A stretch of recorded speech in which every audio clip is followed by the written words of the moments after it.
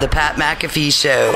There will be no rules for our guests, for us, for the things we can talk about. Yes, speaking his mind. I've never had a problem expressing my opinions or my thoughts or anything like that. While being relatable. I haven't had that manufactured fake-ass celebrity that a lot of people have whenever they go on those big networks. I've had a chance to really build my crew, build my following, build my audience. And ridiculous. What am I supposed to do? So I'm supposed to look at something that I can definitely afford and say, nah. Is that what I'm supposed to do? The Pat McAfee Show starts in 3, 2, 1. Hello, beautiful people. It is Aaron Rodgers Tuesday, November 16th, 2021, and this sports show on YouTube begins right now. Yeah. Can't thank you enough for joining us. I know that there are some days where you watch along and think to yourself, why would I ever spend any of my energy or time with this group of stooges? And that might come at a more frequent rate whenever something like last night happens. There is a completely reasonable expectation for the Rams to actually play football last night. Yeah. Oh, yeah. Okay? The Rams. The team that told St. Louis, allegedly, potentially, we got a deal in place to get a new stadium. The taxpayers are going to pay for it. But, hey, St. Louis, we're fucking out of town. We're going to Los Angeles. And Stan Kroenke, who married the Walmart folks and probably had his own money, those are all arranged, right? Has to be. I mean, all those big money things. I don't think they're letting anyone marry a Walmart daughter. I don't think so, yeah. Because if anybody was to get into a relationship with a mega bazillion dollar, you'd probably do exactly what Kroenke. Give me the Avalanche, give me the Nuggets, give me the Tottenham, give me the Rams. You would do all those things. And that's what Kroenke, a lot of money, business decisions. He is a force, I believe, in all professional leagues at this point. I think he has a baseball team, he has a hockey team. Yeah. MLS. He has an MLS team, he has an NFL team, and he has a English league, Premier League team. Yep. So this guy is dabbling in literally every single league. I'm going to Los Angeles. And when he gets to LA, there's another team that's going to be there, the Chargers, and they decide they have to build a new stadium because the Chargers are playing in an MLS stadium and the Rams are playing at USC Stadium. So there was a big thing that had to happen. Stan Kroenke goes, cool, let me get some designs for this stadium. They say, here you go, in Los Angeles, some of the most expensive real estate on earth. The amount of just price gouging that happens over there and taxes and everything that happens in California, it's going to cost $2 billion. Then they get into building SoFi Stadium, and that thing ends up being like $6, $7, $8 billion. Kroenke says, out of my ass, go ahead and take it. I don't care. Make the place sweet, and I'm going to invest all my money, not just in Sundays and Mondays and Thursdays at SoFi Stadium that can't handle a little storm, but it is beautifully built. Not only is that money, but our team is going to win. We are going to win over Los Angeles. We are here in the past. We're going to win it over again as the Chargers try to get in there. And we have the Super Bowl in the stadium that I built. Stan Kroenke said, fuck the future. Les Snead said, fuck them picks. And Sean McVay said, fuck, I can get down with that because I had an offer to do Monday Night Football just a year ago. They were going to pay me like $15, $20 million to do Monday Night Football. I said, no, I want to coach. So they're going all in. All in. Give us Matty Stafford. Do this, do that, pay this, pay that. How you doing? Keep it moving. New stadium, new team. Trade for Von Miller. Oh, we're getting Odell Beckham Jr. We're going to actually throw him the ball in the first play so he knows, hey, we love you. Matthew Stafford might force a punt in his direction, but we're going to go all in and we're going to win. And we're traveling to Santa Clara, California. And we're playing against a wounded animal, a team that hasn't won at home in over 8 games, are on a 4-game losing streak. They stink. The Rams are on the rise. The Niners on the decline. This seemed like an alley-oop. But it was suspicious. A little bit. Everybody on earth was hammering the Rams. Yep. Everybody on earth was loving Matty Stafford and Sean McVay and Von Miller and Aaron Donald and Jalen Ramsey and Cooper Kupp and Matthew Stafford and Johnny Hecker's completing passes. But the line didn't move at all. Just stayed put 3.5. This thing ain't budging. It was almost like the sports book was telling us, hey, You all are out of control. There's going to be no chemistry between Matthew Stafford and Odell Beckham Jr., and we saw that very quickly. Von Miller might not even have any chemistry with the D-line there as well. That's going to be a problem. He's not going to do a damn thing. In the 49ers, Shanahan, there's been conversations about Matt Nagy potentially being a better coach than him. He drew up every single college football misdirection run right down the fucking throats of the Rams defense that was just a year ago being heralded as one of the greatest defenses in football. I should have known this. I should have expected this. But I am ice cold when it comes to gambling, and you don't realize that Shanahan is going to drop these plays where Juice is going to be chipping on Von Miller, and then George Kittle is going to pick Von Miller up and dump him on his ass, which George Kittle was known for doing. George Kittle scores the touchdown. Immediately upon happening, of course, George Kittle scores the touchdown. Yeah. He's so good. They did whatever the hell they wanted to the Rams. And on the offensive side, Matthew Stafford did not look good at all. There's a conversation going around the internet now. Actually, I know a Rams fan who was saying, you look a little bit like Matthew Goff-erd. Whoa! Yeah, we've seen this before, is what the Rams fan was basically saying. We've seen this before. There's memes now coming out where you take off, obviously, the mask and what's underneath. They're saying Matthew Stafford was a mask on. Boom! This is what the internet's already saying. Oh, my God. Not just this, by the way.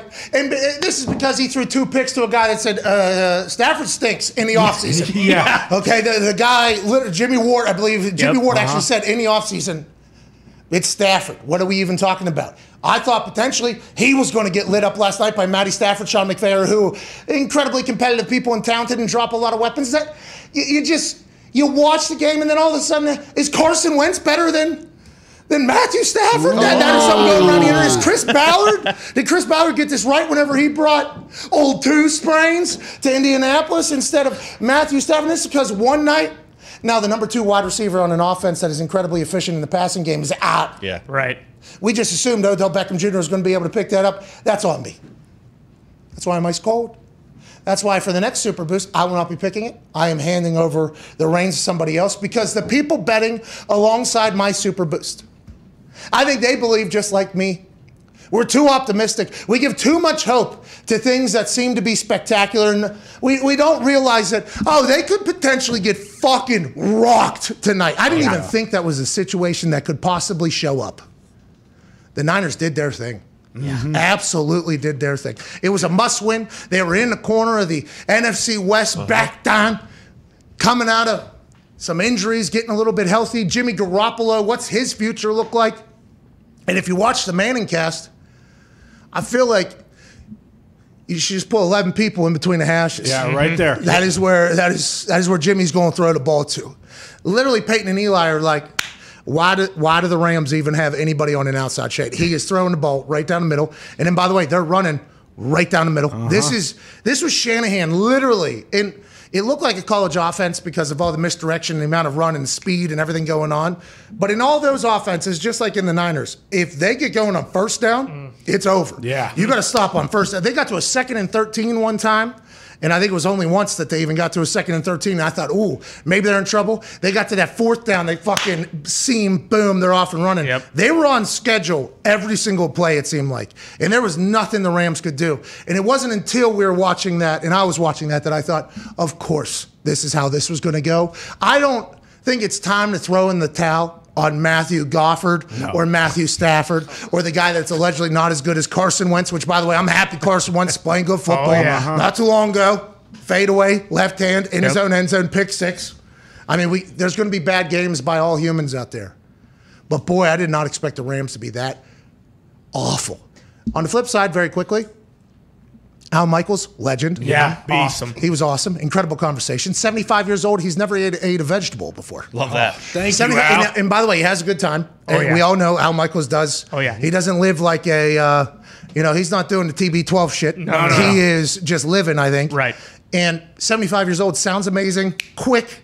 That makes us all feel very good. Yeah, right? Absolutely. Incredible. I mean, that makes me feel very good. I'm sure Bill Belichick's watching that going, I can coach till I'm at least 75. You see fucking Al Michaels out there? He's having the time of his life. He ain't like me. He was awesome. Phil Mickelson, awesome. Draymond Green, felt like I learned a lot about him. There was a little bit of a situation where he thought they were still talking about his offsides for the Michigan State spring game as opposed to an actual offside happening in the game. Only stumble, I think, in that. I love Draymond Green after that with that conversation. And Phillip Rivers, I fell asleep in the middle of it. 9 kids, though, was incredible. He seemed to have a good personality. Manning cast, pretty good last night and the first night back after a week off. But the game, Ty, at Ty Schmidt, the Packers watched along that game, right? And the Packers watched that game and thought to themselves, okay, here's a team we're probably going to have to run into at some point. And do you think Packers fans are a lot more excited about the playoffs coming up? Or are you having a realistic view that that is not what the Rams are going to be going forward? I mean, excited no matter what, because I still think the Packers are better than the Rams are, especially if they have to play at Lambeau. And it's looking like, I mean, unless they win the division, like the Rams are probably going to have to play an away game in the first round of the playoffs. But because Cardinals, obviously. Yeah, I don't think they're dead, but doesn't it seem like they're kind of front runners? Like if they don't get up early, like when they were down 14-0 last front night, runners, wow, it was just done. Like they need to get on teams. The Bucks are the only team they've beaten this year that has a winning record. Like if they don't get up early and stuff, they kind of just collapse because like the run game really wasn't there last night. Excuse me. Wow, Stafford. No. What was that all about? Stafford, don't be doing what the internet's doing. That was a Freudian slip, but it really does feel like when they were up 14-0, it just didn't feel like the Rams could ever. It was like, okay, well, this game's over, and then they couldn't get a stop either. It just feels like if they don't get up and they can't throw it all over the field, like they just crumble. And I don't want to make the comparison to Goff even more so, but Jared Goff last year when he was with the Rams, Lions now, pretty good bet too, but with Goff, he was a great live better. Yeah. Like you could see early with Goff whether or not he was going to have a good game. Like you could see early if Goff was in it or if Goff was out it. I don't know if it's still happening. I haven't been paying attention as much now that they're 0-8-1. Maybe we should take a little look-see into that potential live bet hack that is Jared. But Stafford, every time they showed him, there was I didn't see any like, oh, this guy thinks that they're going to be able to come back. I think Robert Woods not being out there is massive. Yeah, huge. And I'm alongside a lot of other idiots that just thought OBJ would be able to just get in there and do that thing. The game was fascinating, but those who hammered the Niners money line, which I guess a lot of sharp they did that, how they know it's just because they fade the public. Smart. But they're so smart, they're intelligent because they're betting alongside the sports book, but they'll find a reason on why they think that and actually believe it, as opposed to just the fact that somehow, some way, when it feels like everybody goes one way, it's going to go the other way, which is notes that we have to take down to bet like the people that fade the public and continue to make money and rake in money. Although my emotional investment in what I want to see go sometimes overrides that, we can still get better. And it's not until Thanksgiving where these bets really start to matter. That's when real football starts being played. Bill said it. Bingo. Bill did say it. We like to be good all the time. Yeah. That's actually what he said whenever he was asked about his teams getting better and playing better. We like to be good all the time, Chris. Let me just shut the fuck up, Chris. We're trying to play football good all the time. But Tone Diggs, the sports books had to just rake in last night. They raked in last night. They've been raking in the last month because dogs are hitting at an unprecedented rate. And people love overs and people love favorites. So the books have been doing pretty well. Last night, I'm a big favorites guy. You know, I love the people that are just supposed to do it, going out there and fucking doing it. Oh, yeah. But my heart's been broken this. Yeah. What is the record? Here we go. Dogs are 87-62-1 against the spread this season. Absurd. That's insanity. NFL underdogs went 9-5 against the spread, which is, by the way, explains why I had such a absolutely horrendous weekend. I don't want to say I'm a front runner, but I like the greats. I'm like, hey, these greats are going to be great. You think greats should be great? I think greats should be great. Like, I just think that should happen. But we have to remember, long season, humans, chemistry matters, camaraderie matters. But boy, the Rams got their asses. The Rams slaughtered. They seem so like they're 7-3. So let's not Oh, believe me, whenever the score was up there and they have their name and then they have the record right underneath 7-2, I'm like, how the fuck did this team? Yeah. But How is this team 7-2 right now when we're looking at other teams that have terrible, like the Colts, like the Patriots, like other teams? It's like, how is this team 7? It's because it is a long season. It is a grind. Look what happened with Dallas and Denver, and then look what happened to Dallas Falcons, I guess, one week to another. But still, that was alarming, I they think. seem so much different than last year, though. Last year, they had the number 1 defense, and they had a run game that was just awesome. Now they don't run the ball at all, and they also can't stop the run. I don't know how that happens just in 1 year. Yeah, and is it scheme? Is it? They did lose, Lost their obviously, defensive Brandon Staley coordinator. and some players. Well, you got to remember Blockers. Brandon Staley also. I mean, he was Also quarterback not- at can't Dayton. stop the Right. run, yeah. He was quarterback at Dayton, but he's defense coordinator, so he sees the game through. Oh, shit. Yeah, Quarterback eyes. That's interesting. That's why he's head coach of the Chargers. They're not winning any games either, but they got the Pittsburgh Steelers wounded on Sunday night. Who is going to be able to turn the page on a rough schneid?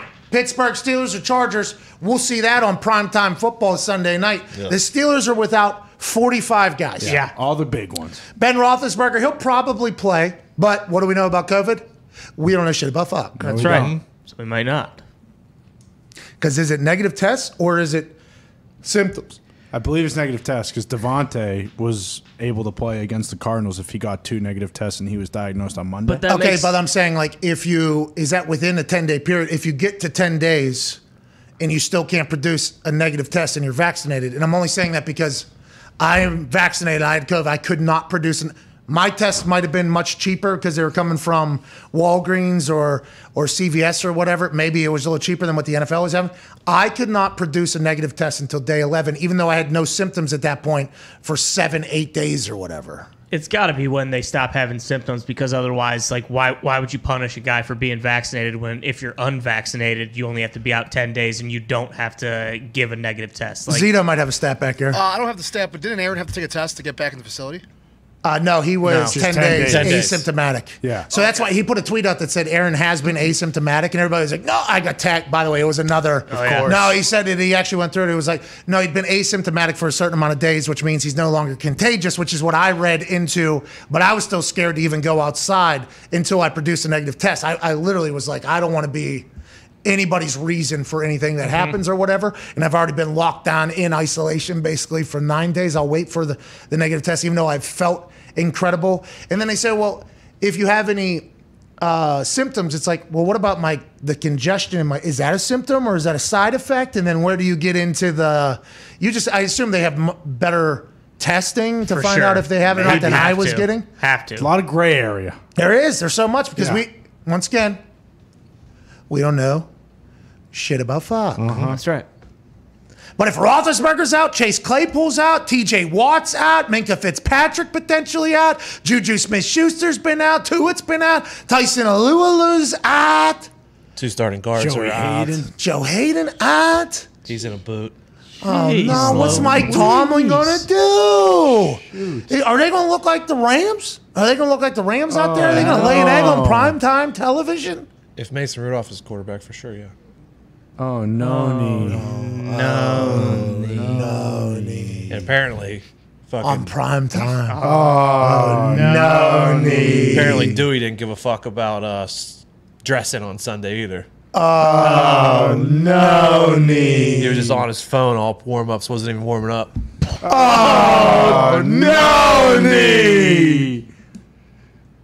I'm not giving you guys more shit. So you can- Oh, we're just saying like it's like the what now? Yeah. Like for town it is.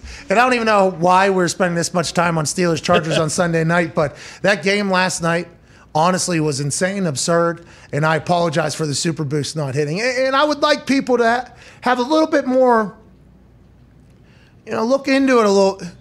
Everybody's linking together the risk-free same-game parlays that are plus 1,000 with the super boost. Different. Not I'm saying taking, that. I'm taking a lot of heat on the streets for never producing a winner. I have produced winners in the Super Boost. Yes. Go on the record. Those Many. people giving you heat are bullshit. And also, that was the best game the Niners have played all year by far. They right? lost the last 4.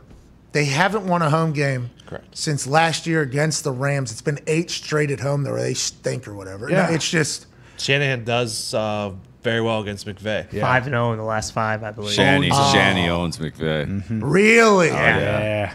Oh, it's something to remember, I guess, huh? What's that all about? Against the rest of the division, I think he was like 8-1 against the Cards, like 7-3 against Seattle, and then he was 3-5 against. This is McVay. McVay against the Niners. Yeah, They look 3 terrible. Terrible. 6 now. I mean, they Bad. looked very, very bad. Matthew Stafford looked very bad last night. Yeah, nothing was going. But who doesn't say they bounce back? Yeah. Get back in SoFi Stadium. The energy comes alive. They get back at home. They get the anti-monkey butt that Mike McCarthy gave to the Dallas Cowboys, and they get Odell. going. Today, Aaron Rodgers Tuesday. How do you think it's going to go? What do you think is going to happen? At Boston Connor, obviously, you get to ride alongside this entire thing, and you become one of the poster boys for massholes, basically, I think, Sure. for a lot of people that are necessarily not familiar with Boston, Massachusetts people. Whenever you learn about Aaron through these Aaron Rodgers Tuesdays. Oh, yeah. And I know, no bull, you're on Mac Jones, Team Mac Jones. Forever. Who? No bull. Always. By the way, Tyrann Mathieu came out and said, a lot of y'all motherfuckers were kind of clowning Mac Jones a little bit. Now you're all on board. The dude's a baller. Tyrann Mathieu has no tie to Mac Jones. He knows. He's in the AFC. He went to Alabama.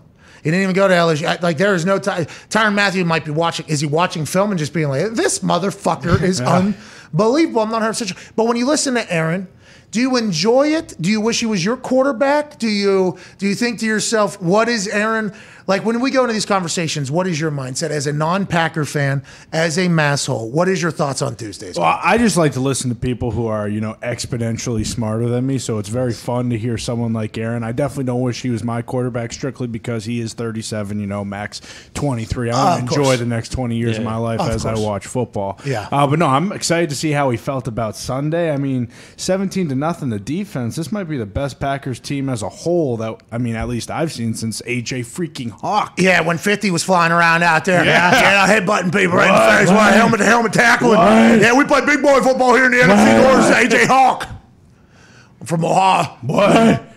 Stevens A-list. Yeah. I just seen it. Packers #1 team in Is football. that right? Wow. And I think everybody, we've been having this conversation for a while now about how, the Cowboys are ranked ahead of them, the Cardinals are ranked ahead of them, and that first game against the Saints was bad. It's tough. a terrible first impression, especially after the entire offseason it was. But I think everybody with a brain, no matter what their personal opinion is against Aaron Rodgers at this point, understands that, when Aaron starts clicking on the offense side like he does and normally does, with the way this defense has been going here, they potentially can go. But it is week 10. Yeah. Going into week 11. What will Joe Barry and what will the health-wise be? Because Whitney Merciless is out now for the rest of the season, they're thinking.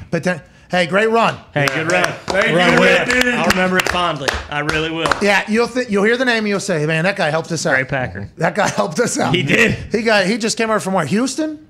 Yeah. Just came over from Houston at the trade deadline, I think. Yeah. And played 4 games. 3 games, I think. Yeah. Got a couple pressures, helped the team. Yeah, a couple sacks. Had a shutout with it. Great run, but now they're going to have to figure it out as people get healthy. How do they continue to grow? And I'm excited to hear Aaron's thoughts from playing and practicing against these guys. Like, hey, what have you seen from the first couple weeks that is now? Because this defense looked terrible earlier in the season. Yeah. It was a threat, a liability. It was something that could potentially take the Packers out.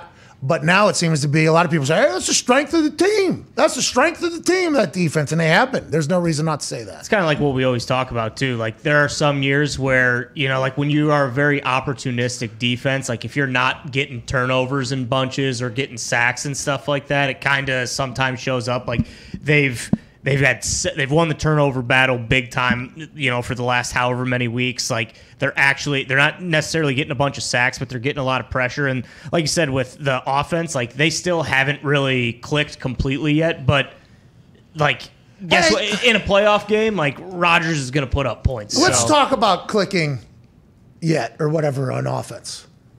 And everybody says Aaron loses. He threw for like 300 yards, I think. I mean, that whole narrative, if you actually look into it, is pretty much bullshit at this point. But like OBJ going to the Rams, the internet let their jokes fly. Oh, yeah. Oh, yeah. Imagine if OBJ goes to the Packers, what happens, But he goes over there. They lose. Stafford allegedly tries to force one. Oh, yeah. Force one to him. OBJ zigs. Stafford thinks he's zagging. Sure. Obviously, it's a punt down inside the 7 or the 6 or whatever. But OBJ is now being crushed as a team killer. Yeah. That's real. That's happening on the internet. That's insane to me because he and Matthew Stafford didn't have the chemistry together or whatever. But building up that camaraderie and being able to be on the same page, that really takes time. Yeah. And the fact that Aaron, was able to win against Arizona with guys he doesn't know and Devontae, and as A.J. Dillon continues to grow, it is like that offense is only going to mature, probably. We assume. Yeah. That's what every team is hoping for. But week 11, this is a long road still going here. We got another 2 months until we get to the playoffs. Same deal. Like, he was rusty and he missed a couple passes that, like, he never misses. To Devontae running like a slant where it's like, okay, well, that's 25 yards right there. Like, he might take that to the house. It was like, you could just tell, like, I mean, again, no matter how good he is, he missed 10 days worth of practice or whatever. Like, and what happened to his fucking toe? well, and like you mentioned with like the respiratory and the heart stuff, like I wonder like how strenuous of a game that was because it was 3-0 going into the fourth quarter. Like it was close terrible and contested. football. Yeah, big time. It was Big a time. terrible football game. But I wonder like how especially with like the cold weather and everything. Like I'll be interested to hear how COVID actually affected him. All right, we got Colleen Wolfe joining us in a few minutes, but let's bounce around the NFL a little bit from some of the storylines here. An interesting stat has made its way onto the internet. The Titans have 20 players on IR right now. 20. Jesus. Okay, and I don't know what the baseline is for normal, but they have 20 guys on IR, which is the most in the NFL, and they've dressed over 80 players this season, which is the most in the NFL. 260 man games lost due to injury first. Okay, 260. Oh, so that's if you count the games those 20 players on IR have missed. Man games is a big hockey thing. That's like for every player. That's one game that's missed. Like for the 20 guys For that every missed game, last that's one week, player, that's sorry. 20 man games. So right now, we're each having one man game. Yeah, in that's this show. Yeah. We're having a man show right now. Right. But if Ty was at and we were in and we finished the week, he would have 4-man shows. We would have 5-man shows. Yeah. Correct. All right, classic. know. Is NFL Reddit from Canada? Or is that why they're doing hockey talk? It might be. Could be. Hey, shout out hey, pal, is that Gumpy running? Yeah. Is Gumpy running the NFL Reddit Where Twitter? did the Ravens have that one time? Didn't they have a shitload? This year. Early in the season. Early yeah. this season, they had like 5 running backs. Remember, but now Tennessee is way up. Tennessee is the most injured team in the NFL, and yet they're the AFC #1 seed. After playing the hardest strength of schedule, that shouldn't be possible. Is Vrabes the guy? Yeah. Vrabes puts on the boxing gloves. He puts on the chest protector. Sure. He goes in there and battles with his team every single day.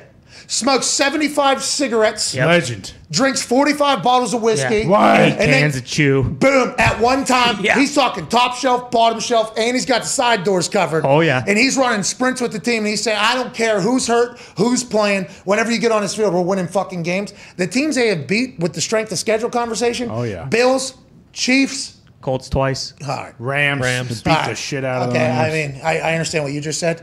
That was before Jonathan Taylor became the guy. True. All right? Come True. on. But you're right, did beat a red hot Colts team right Yeah. now. Beat the Rams. That team, is it sustainable? That's such a negative way to look at it. Such a negative way to look at it. I feel like an asshole even thinking it.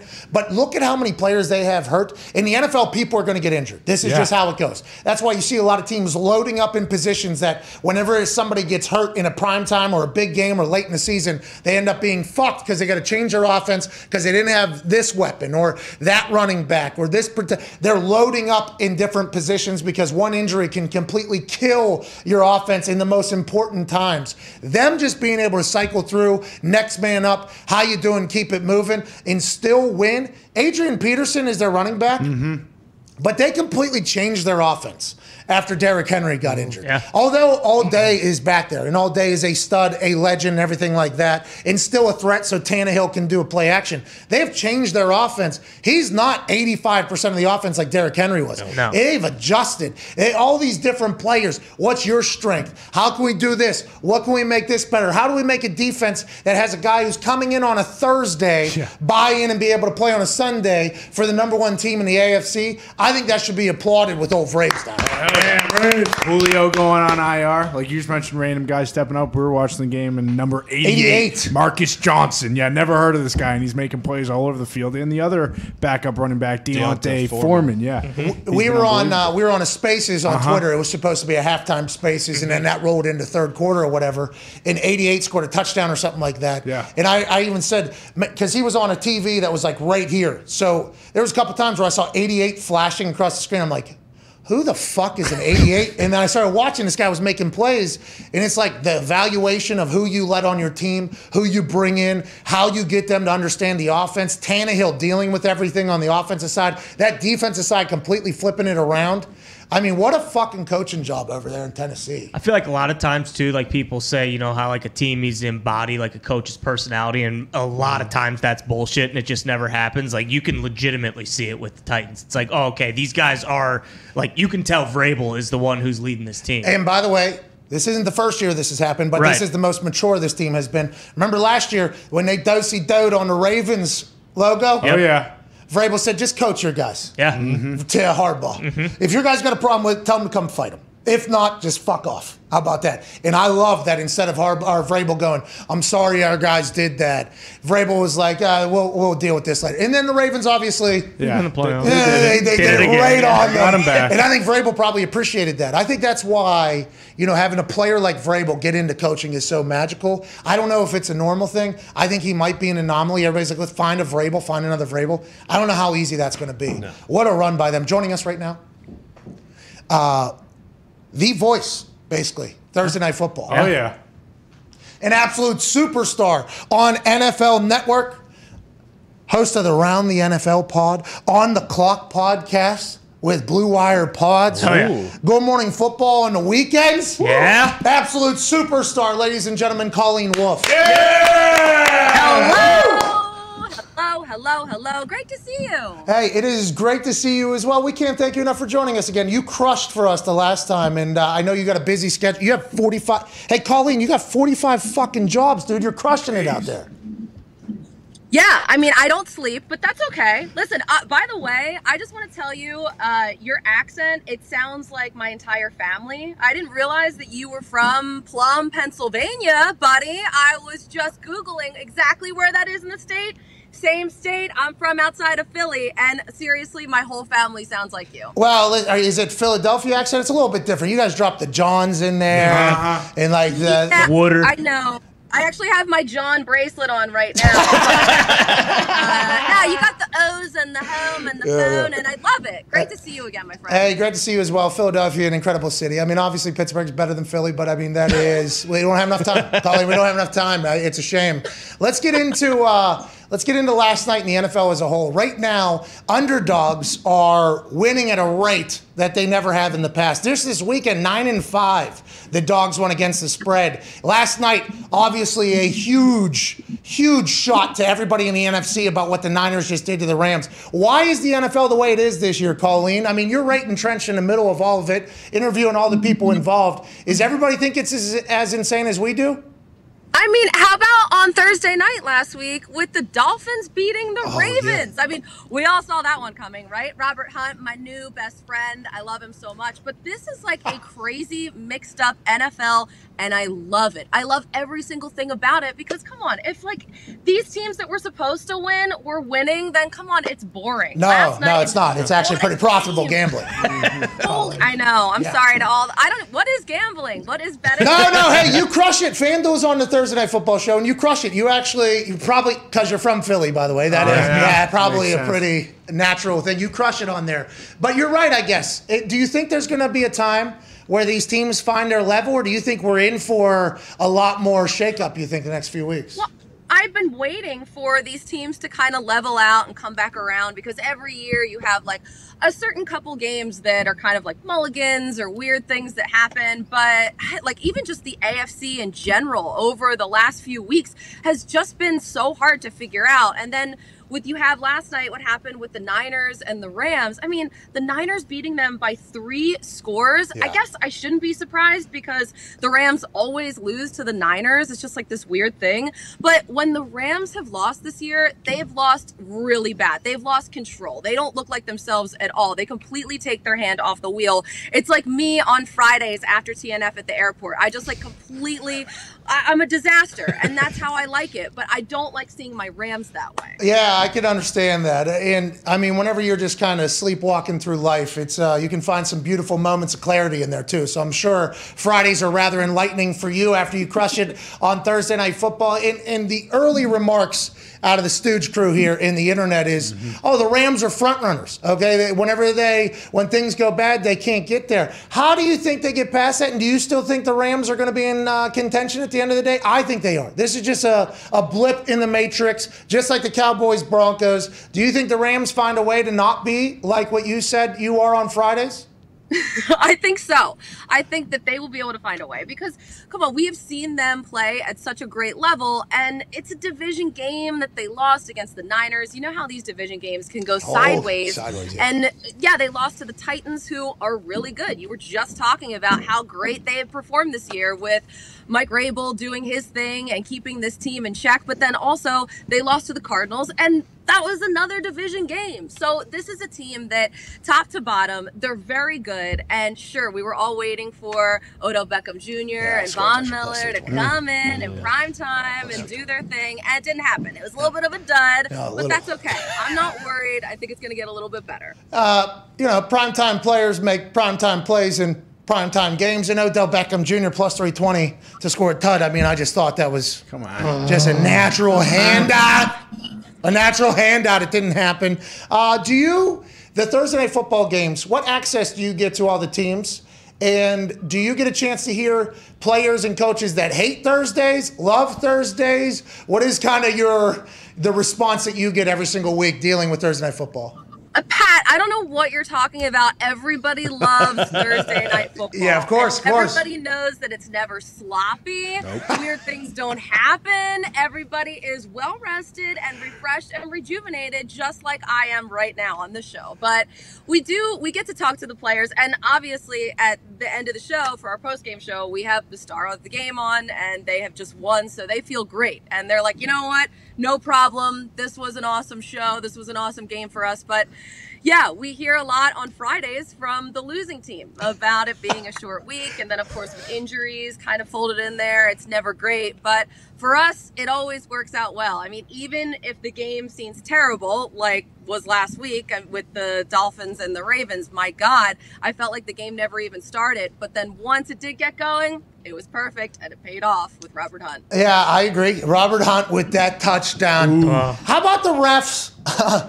Okay, how about the refs letting the play go? All right, immediately illegal. Hey, probably blow it dead. They let it go, and then they spot it wrong, and then they take it. I mean, there was just a comedy of errors, and I don't want you to get in trouble. You obviously work for NFL Network and do a lot of that. These refs, though, I mean, geez Louise, Colin. I know. They stink. I know. You know what? It's tiring to watch, especially with the taunting calls. I'm with you. I will probably get in trouble. I'm in the middle of the newsroom, by the way, right now. Whoa, what's going on? We got any news? Who's around? Anybody cool? Is Michael Irvin? No, it's just like an empty, I'm in a glass case of emotion. There's nobody else here. So I feel like, though, at any point since I'm talking about the refs, that like this whole ceiling is literally crashing down on me. But my favorite thing from this past week, Pat, was, I don't know if you saw the fan at the Cowboys-Falcons game that was dressed up as a ref, and he was just throwing flags at Falcons fans and blowing his whistle. It was fantastic. So shout out to that guy. Yeah, I mean, people dressing up as refs is never a compliment to the refs. I don't think I've ever seen one, but maybe we should change that right here, right now, so the roof doesn't fall on your head over there. That's in SoFi, right? That whole new studio is gorgeous, right? Oh, it's beautiful. I'm actually looking out the window right behind where the screen is at SoFi. It's gorgeous. It looks like something from Marvel just kind of dropped into Los Angeles, just in the middle of this neighborhood in Inglewood. Yeah. Well, $6 billion or something like that. It's supposed to be $2 billion, and then it ended up being like 6. That thing can't handle a rainstorm, though. So if it starts lightning, get your ass out of there, Colleen. All right? I got you. No problem. Need you to be safe. This Thursday, what is it, Patriots, Falcons? Oh, yeah. Yeah. Falcons just got ran out of a building. And the Patriots seem to be getting hot. What are early indicators for you, Colleen, going into a beautiful Thursday night? Well, I'm really excited to see Mac Jones coming off a career day. He was so good this past week, setting completion high, I think career highs in completion percentage, passing touchdowns, passer rating, whatever, you name it. Also, we found out he's a child model, or he used to be, so I don't think he's modeling still, but you got to check out those photos because they're fantastic. Ramondre Stevenson also ran the ball so well. This Patriots team, they've been really playing great complementary football, and that's been the key to their success. Their defense is playing better as well, and I'm just so sad for the Falcons and Matt Ryan at this point. He's making $100 million. He couldn't move on from. Yeah, you're right. He's cool. He's fine. Yeah, he's trying. He's moving, too. Yeah.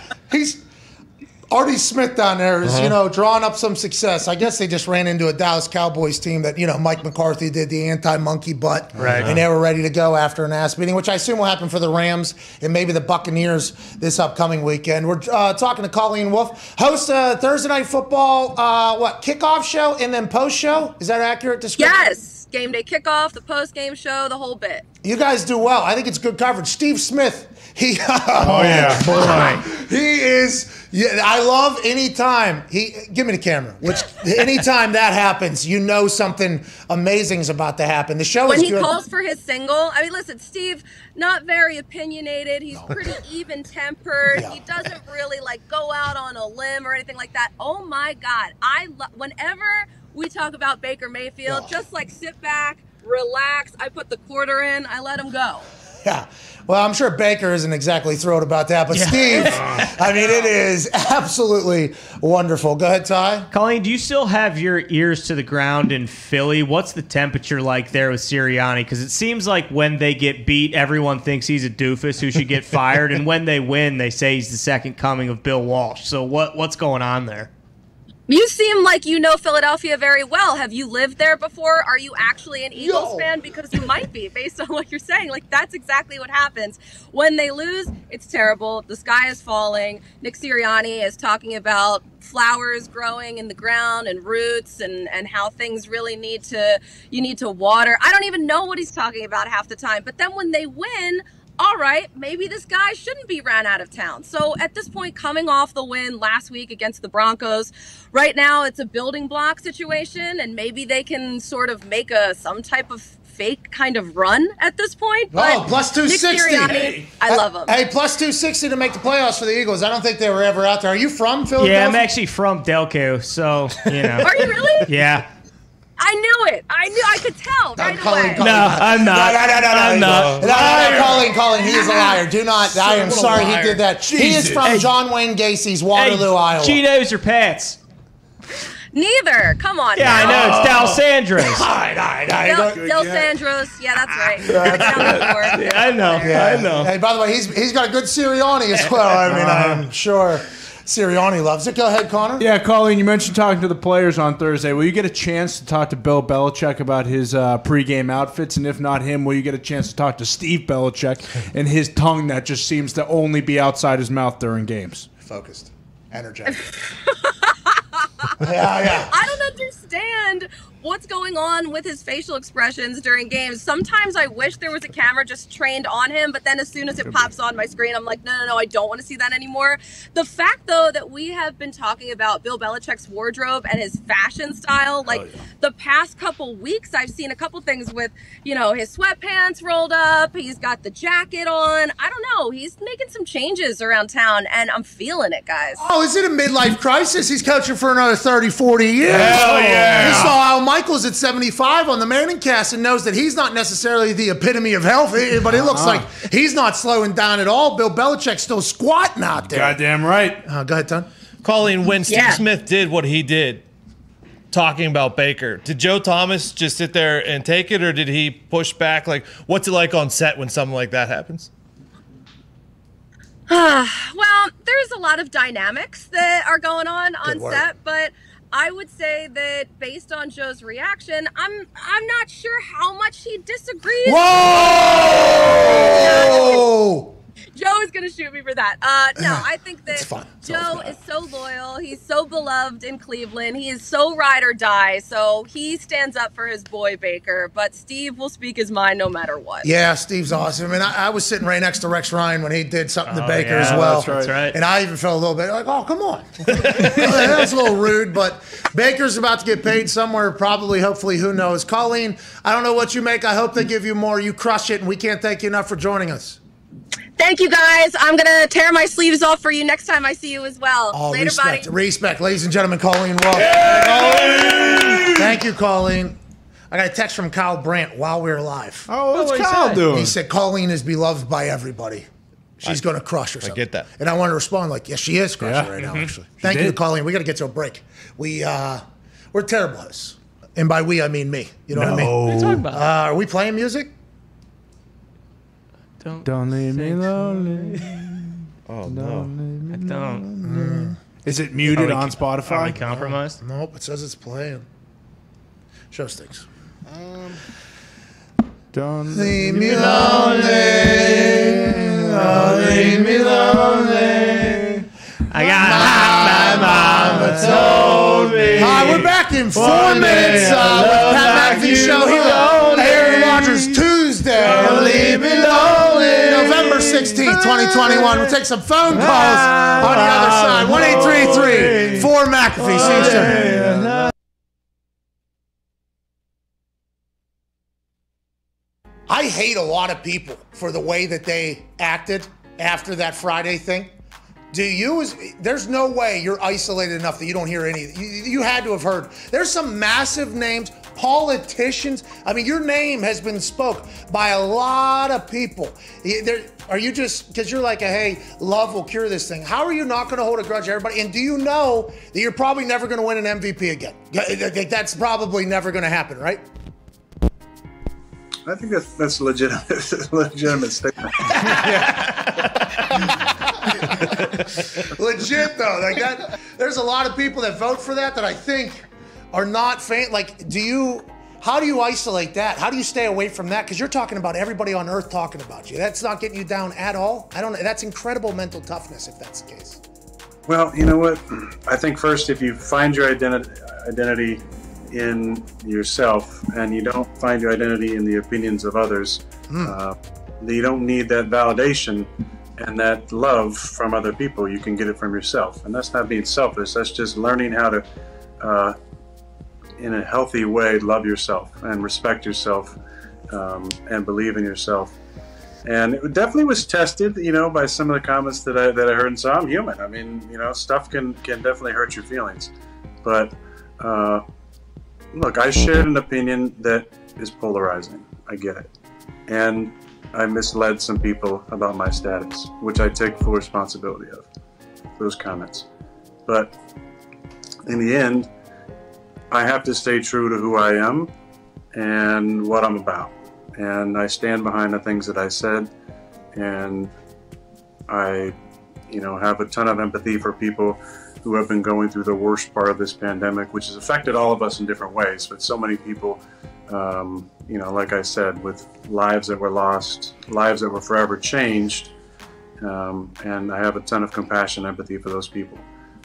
And I've tried to help out, as much as I can. Yeah. The other stuff is so out of my control. And there's going to be people that don't like you and hate you for things you said, or might not even understand what you said or know what you said. It might just, a headline, and that's fine. I believe that people are entitled to their opinion, and even if it's an opinion that's unfavorable of me. But I'm going to continue to try and be the best version of me moving forward, and I'm excited about getting back on the field as soon as possible. Hey, do you know if offense or defense is getting introduced this week in your game, and have you thought about it all, like what the reaction may be if offense is introduced and you're the last guy out? Have you thought about that? I think it is offense, and I'm excited. There's nothing like running out of that tunnel last, especially. Think it'll be different one way anyway than your normal, how they normally respond? I don't know. I hope not. They should show that on the network. Oh, that clip will make its way. Oh, yeah. That clip will make its way around. Assume Raj had to walk in there and do a full, you know what I mean? Yeah. The whole Curtsy. Hey, we're coming. We're bringing a big sports stooge thing over here. Is that okay? Yep, deal. Perfect. Let's get some tea. Let's get the fuck out of here. How do you think that went between Raj and the Queen? You think she liked them? Yeah. I bet she liked him. She probably knows a lot. Like, what if she's sitting there and then all of a sudden she's like, so what about the Deshaun Watson situation? What about the Deshaun Watson situation? What about the Deshaun Watson situation? Huh? that was spot on accent. Hit that one out of the park. Like, what if she's really dialed in to the NFL?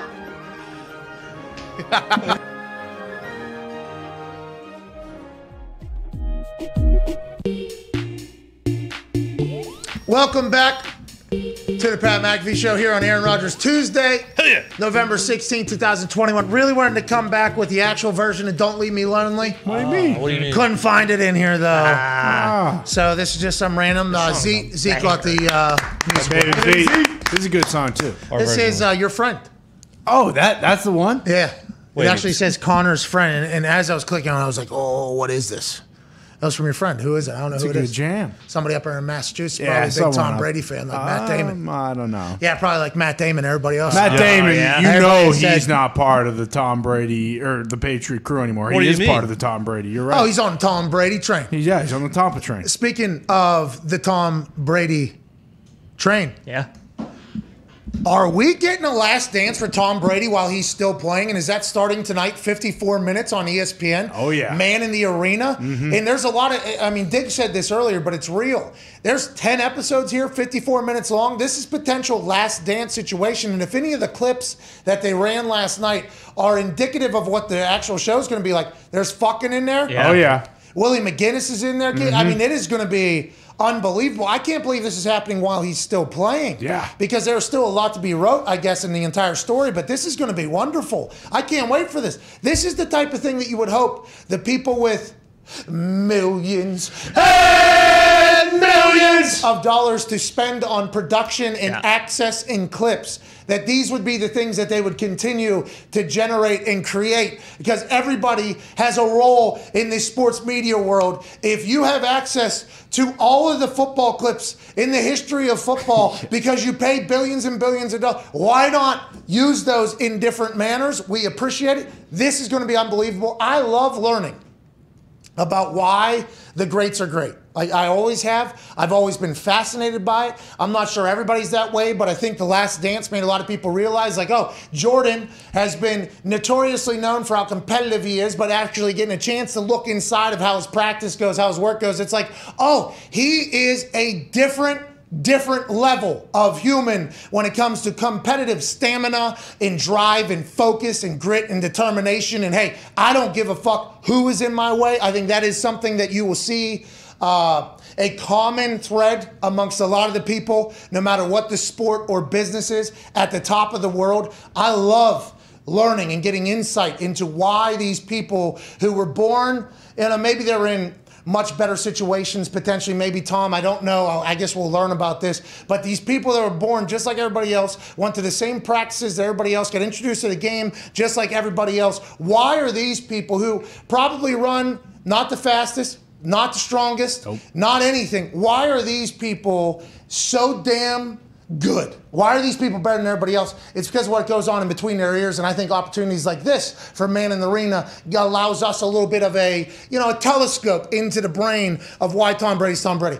I expect there's going to be some alarmingly weird shit. Oh, yeah. For absolutely. I expect the TB12 thing, the chocolate, the thing that he was selling a couple years ago around the holidays, the chocolate, he looked like an alien. But I just can't wait to see the amount of commitment that this dude has put into being the GOAT, and he is. He is the absolute greatest of all time. That's why it's crazy it's happening now, but I appreciate the fact that Disney's doing it and ESPN Plus is doing it. Yeah, I thought it was like too soon for non-Patriots fans. Like for me personally, I don't want to watch 10 episodes, an hour each episode of Tom Brady being great and beating all of our fucking teams yet. Like the wounds are still too fresh. Like give me 10 years and I'll watch it and I'll appreciate it. But right now, no, I don't want to fucking watch them. Well, that's the thing.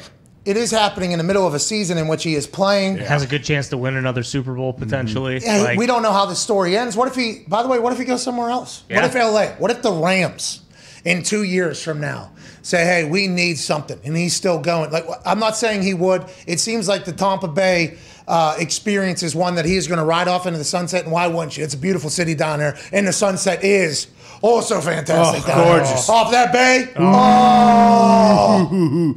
But there's a lot still to be had, and I think that's what a lot of people are questioning. But I'm excited to learn a little bit more about old Tom Brady, the greatest of all time in the biggest league of all time. Yeah. Probably a lot of Michigan tonight, a lot of, early beginnings. It will be interesting to see who's in it because I assume Belichick won't be in it, and that'll be his post-career. But what if Belichick is in it? Yeah. It'd be unbelievable. Probably Clips for sure. Sneak that in the promo. Well, what if Bill Belichick actually alluded to that whenever all the shit was coming out from Wickersham's book? He was like, I just did 4 hours of fucking it. Yeah. I guess we would have heard about that by now. Yeah, Probably. exactly. Man in the Arena tonight. I can't wait to watch it. Manningcast last night was dope. Can't wait to hear what AJ Hawk thinks, who beat my ass this weekend and against the spread picking. He'll be joining us in 6 minutes. We'll see you then. Cheers.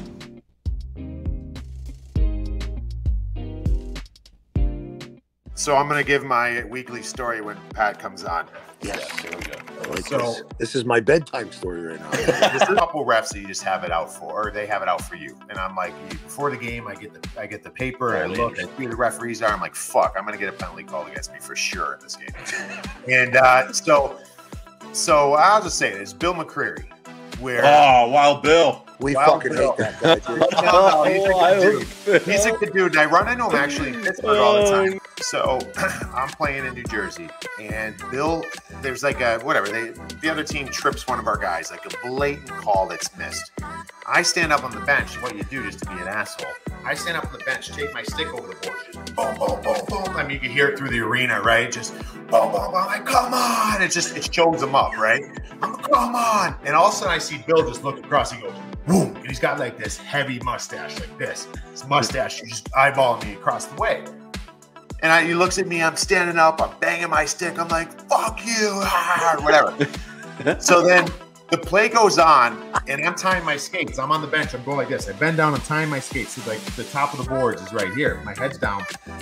TV timeout. All of a sudden, I hear, shh.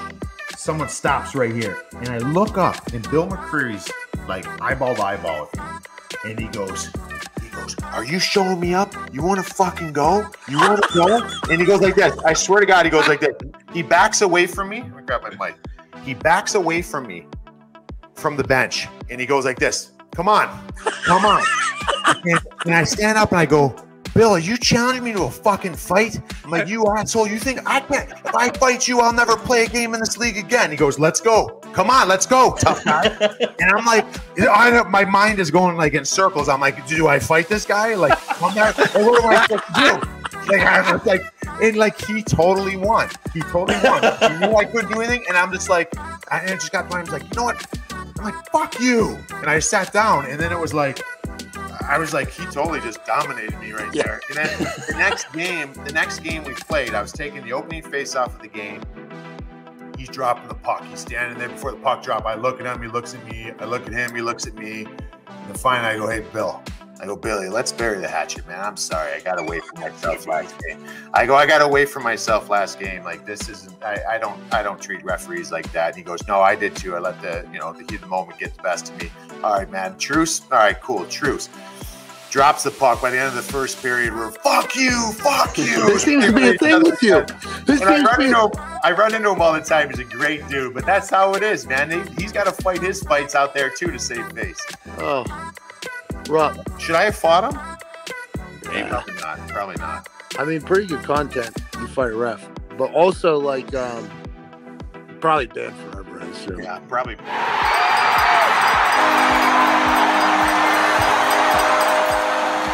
Let me get the Kornacki map out. Don't you worry about that, though, because the people, I mean, we can even do this. This particular shade here, a lot of this one, right here on this side. Let's go and separate. Boop, let's move it over here. They're coming out. That son of a bitch! Right, selfish prick asshole! And then this side here. Okay, and not all, but either side, not here. They're on the other side. This guy, he's a hero! This guy's our hero!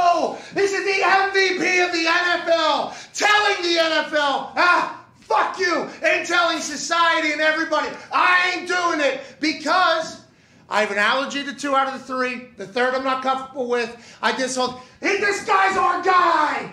This guy's our guy. But it's more complicated than that because there are some in both sides that are also against what the most of the party is. So then you got conflicting wars going on. Okay? That's what you have. You have some people that are on the left side. Well, so do I do the TV or mine? I don't know. I don't think it matters in this case. All right, you do the left side, and you think to yourself, oh, it's left versus right. But then if you're a human in our society and you actually pay attention at all or have friends all across the spectrum, that is not the case. This is a torn, split thing, and Aaron Rodgers was the guy here that everybody came out to, and I'm so thankful he came on and talked, but I don't know if it's going to change anybody. Yeah. This is still going down, and he's right here. He is right fucking here, and both of them, pow, pow, pow, pow. Woo, woo, whoa, whoa, whoa, pang, pang, pang. We're back. With every answer he gave, it was like that, I guess, on the internet as I was scrolling through the last 8 minutes. AJ, I went to one of his shows. He forced me into doing, he's wearing football pants. I think Mark had actual knee pads. Does he have a fake face on? Yeah, he has a fake face on. That is not Chris Angel. That or he's been eating McDonald's with Mark Davis for the last 5 years. I just want to let everybody know. Straight to his face. I just want to let everybody know this is NFL related. Okay? We have to talk about this. Yes. We have to cover it. Why is his penis a different color? He's wearing football pants. Tony, that's a...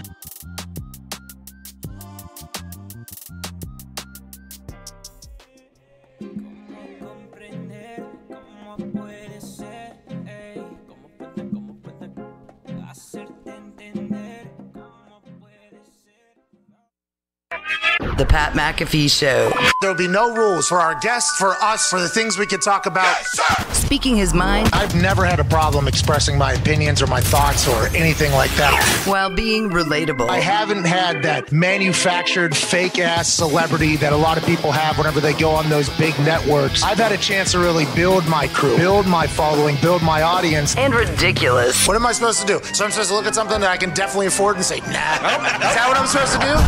The Pat McAfee Show starts in 3, 2, 1. Hello, beautiful people. It is Aaron Rodgers Tuesday, November 16th, 2021, and hour 2 begins right now. Yeah! There's a lot of sports to talk about. There's a guest that's about to join us that is an absolutely legendary figure in the history of human existence. But before we get to that, I would like to announce to everybody that today is also the revealing of the next book in the Aaron Rodgers book club. That's right. Although Aaron Rodgers Tuesday became an Aaron Rodgers Friday that the world had to react to, Aaron Rodgers Tuesday is a day where we get a chance to chat with Aaron about the game that was, the life that is, and then also cap it off with the end, a book for the book club. Hell yeah. I read the entire last book. Of course. The Daily Stoic was the one that was pitched as week 9, week 10, week 10's book club. And before we get to our guests, I'd like to read from today's book club day. The Daily Stoic is last week's book club book. Yeah. But it's interesting because you're just supposed to read each one a day. That's right. So this is actually a 365-page book that you read 1 page a day. This has been the best book in my eyes that Aaron Rodgers has put up because it's actually relatively easy to read. Yeah, very digestible. It's a tweet. It's a tweet. Exactly. It's a tweet. It's a book. I'm going to read a book. It's going to take me a year. Hey, that's all right. And I'm probably going to miss some days. So I don't know if it's the entire book. But today, November 16th, the reading of the Daily Stoic goes as such for the Aaron Rodgers Book Club. Hope and fear are the same. Hikato says, cease to hope and you will cease to fear. The primary cause of both these ills is that instead of adapting ourselves to present circumstances, we send out thoughts too far ahead. That's Seneca from the Moral Letters, 5.7b through 8. Okay. Wow. Interesting That one stuff. actually resonates with me. Well, there's more. There's another paragraph really? today. Okay. Hope is generally regarded as good. Fear is generally regarded as bad. To a stoic like Hecate, known as Hecate of Rhodes, they are the same. Both are projections into the future about things we do not control. Both are the enemy of this present moment that you are actually in. Both mean you're living a life in opposition to amor fati. It's not about overcoming our fears, but understanding that both hope and fear contain a dangerous amount of want and worry in them. And sadly, the want is what causes the worry. Okay. Daily reading from the Daily Stoic. I am only 2 pages into the Daily Stoic reading, 7 pages into the timeline of when I got it. I had to start the book at the very end, and I assume the next time I open it, it'll probably be middle somewhere. Yeah, that's right. That's right. I agree with that guy. Expect the worst, undersell, over-deliver, all that. Well, I think it's just right now is the time. It seems like a lot of these books are all about right now. Yeah. Be here Why now. don't we just win right now? Nah. Why don't we just enjoy right now? That's what Dom Ross said. Well, a lot of other, it's Ram Dass. Dass. You need to take a lap, dude. Mute his mic. Yeah. Ram Dass Damn will it. not be dumped on these particular microphones in this studio. Dom Ross. You need to be here right now, okay? And not be out in that toxic planet that you're currently floating around in. He also Come said on. resignate, not resonate. But Yeah, and he made me actually say it back to him. You know, it's like the first time I heard somebody say vodka. It's tough to say anything other than that for eternal time. But I'm going to be here right now. You're still muted. Let's get to the all-time leading tackler. the Daily Coach is better. Well, the Daily Coach is an email that shows up every day that Michael Lombardi, a couple other coaches send out. And it is a different vibe. You know, it has a little different vibe. They're trying to get you to run through a wall. That's right. And try to learn and be better. And it is motivating. I'll take the morning grump and I'll read the Daily Coach in the email. And I'm like, Paisan Lombardi with some good gabagool here. Yeah. The Daily Stoic, though, this is a night before I go to bed, kind of bring me down. Yeah, exactly. Kind of reminder as I go into La La Land. You know? I get it now, yeah. Dom Ross could be the next villain in the new Fast and Furious, though. Well, listen, if the family's coming together for Yeah. Pablo, Yeah. Dom Ross is going to be. Is Ram Dass? Ram Dass is dead. Ram Dass has died. Ram Yes. Dass. Oh yeah, Yeah. this is the one. Well, I believe that Sun Tzu was. Yeah. All right. Anyways, Dom I'm not a big Ross. reader. Daily Stoic is one that It's I could good. have, and I'm happy we all got to hear today's reading because 1 hour from now we'll begin Aaron Rodgers Tuesday, which will then move into Aaron Rodgers Book Club Tuesday, which is all about the intelligence of the humans speaking in to the microphones during the show whenever Aaron Rodgers Tuesday is happening. And one of those is the all-time leading tackler for the Centerville Elks in Centerville, Ohio. That's right. Okay. He's by the way, legendary school. Oh, yeah. A lot of studs. Legendary, a long time. But even more so, all-time leading tackler for the Green Bay Packers. Wow. Super Bowl champion. College football national champion. Holy shit. Ryder Cup champion. Father of 10. Ladies and gentlemen, from Ohio, don't hold it against them. AJ Hall.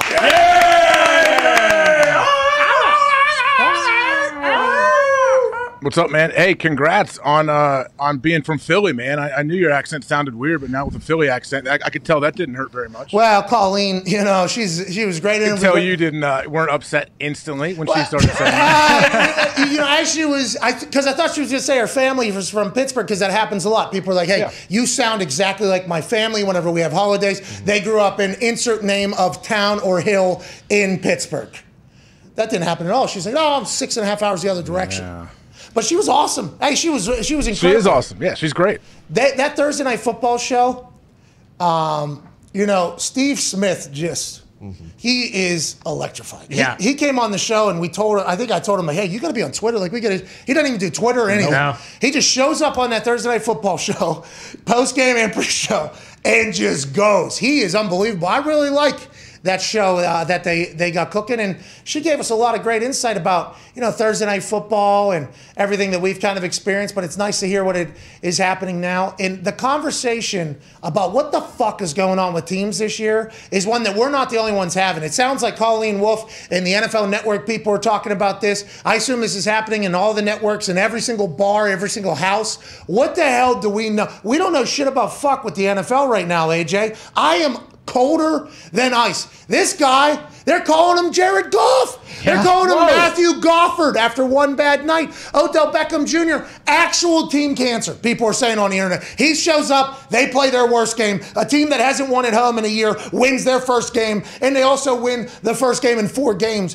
What happened to the Rams last night? And did you get a chance to watch the Manning cast? How was the experience? I mean, yeah, I absolutely watched the Manning cast, and you were correct. They showed your tweet talking about Phil. Phil was perfect. I wanted Phil just to continue to ask questions all night. I thought all the guests were actually very good, but I think it's sometimes, not taking anything away from any of the guests, they need to have less guests and just let Peyton and Eli go. Like, that's what I want. Well, I agree with you, and we'll get to the game, I guess, here as we break down the Manning cast. All right, as we break down the Manning cast, but I agree with you because Peyton can't pay attention to the game close enough, so he's doing this. If we get Peyton in the game, and he's, what are they doing? They've been doing that. That's when he gets pissed off about bad football, I think that is what we all love. Now, Al Michaels, unbelievable. Like, hey, look, I love Al Michaels. He's 75. That dude's 70. Terrible golfer. He is 70. I'm a terrible golfer as well. At least he's entertaining with it. You human piece of shit. Most relatable, and he doesn't eat vegetables, I guess. I loved Al Michaels. Phil Mickelson, though, going in there, like, we're watching because Peyton's here and Eli are here. I think a little bit more, maybe setting them up to do more football stuff is good, but Phil understood that. I think Phil, I got a chance to DM with Lefty. No big deal. Yeah. Sounded like I was with my brother watching it, and he's like, man, he's actually like asking like real in-depth questions. I'm like, well, yeah, Phil loves to gamble. I'm sure these are all gambling. All right, so next week when you're playing, Tom, because we had or Peyton, when I'm betting on Tom who's losing, what is he looking at when I'm doing this whole thing? But remember, he taught me that whole front foot chip thing to make me a scratch golfer, which is going to take $20 million from you at some point, which is incredibly cool. And I'm very pumped That's all it about takes. Nobody, he's never told anybody else that. Everybody he tells becomes a pro. No offense to everybody else.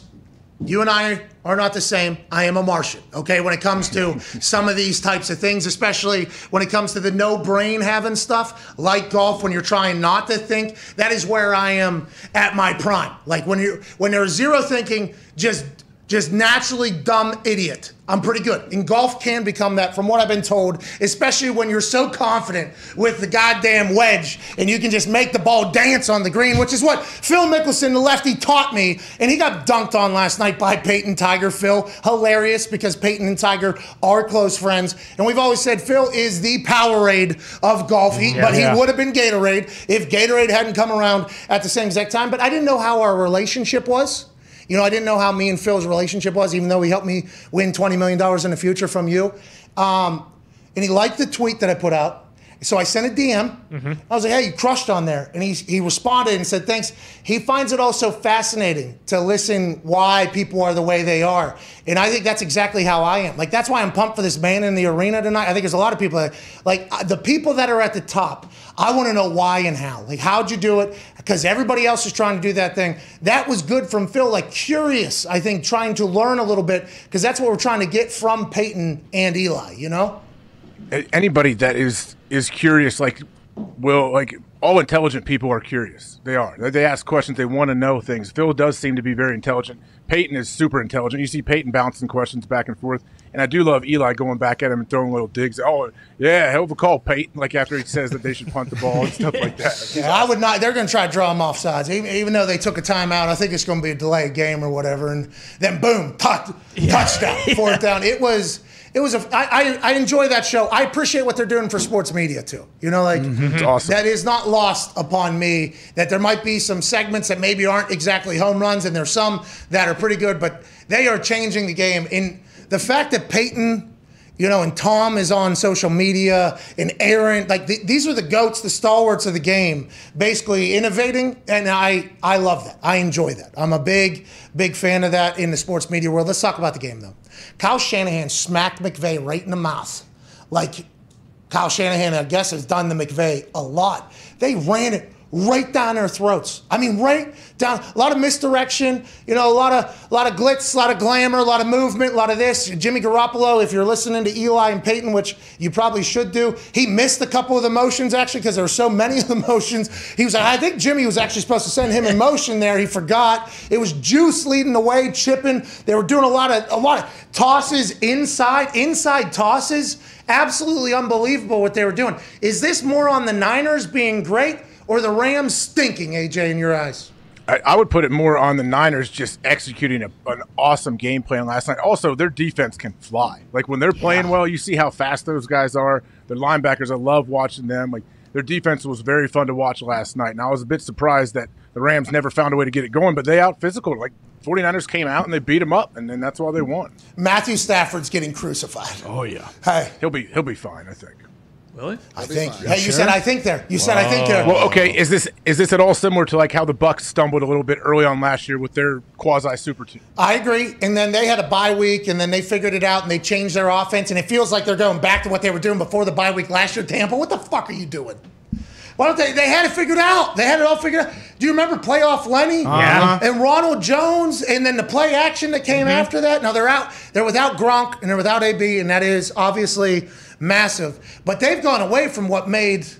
I mean, that's Tom Brady offense right there. Yeah, and he usually doesn't make the mistakes he made, like 2 interceptions in a game for Tom Brady. Yeah, one of them being bad. Well, you don't play for as long as Tom Brady has played whenever those things happen. So obviously that's an anomaly. But for the Rams, without Robert Woods, a lot of people are asking, are they going to be able to get going? And I just assume so many superstars, so many big brains, they understand that the time is now. Maybe they'll be able to figure it out. But there's a lot of people saying, what if they don't? And those people hate Matt Stafford, I think. I think those people hate Matthew Stafford. People are saying Carson Wentz better than Matthew Stafford right now, which, by the way, as a Colts fan, I love that the internet's saying that. I love the internet saying that. Carson, let's keep that thing going. I appreciate the hell out of what you've brought to the team in Indy or whatever, but one bad game primetime, Matthew Stafford stinks crowd very, very loud. I hope, for his sake, that he does come back and ball out.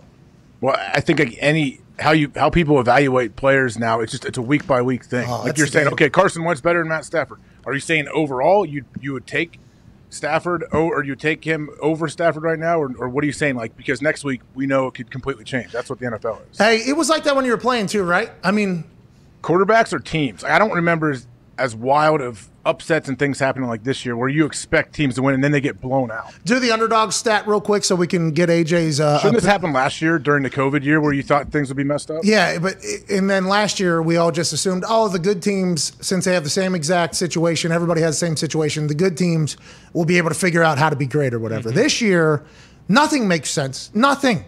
And it has become pretty expensive on my FanDuel account. Nothing makes sense, which, by the way, I'm handing over the reins of the next Super Booster to somebody else. And I can't wait to see who is doing it. Might be AJ, might be Tone, or Gumpy on the Hammer Dahn Cowboys. Did you lose all 4 of your bets then last night? Yeah, dude. All right, I took it.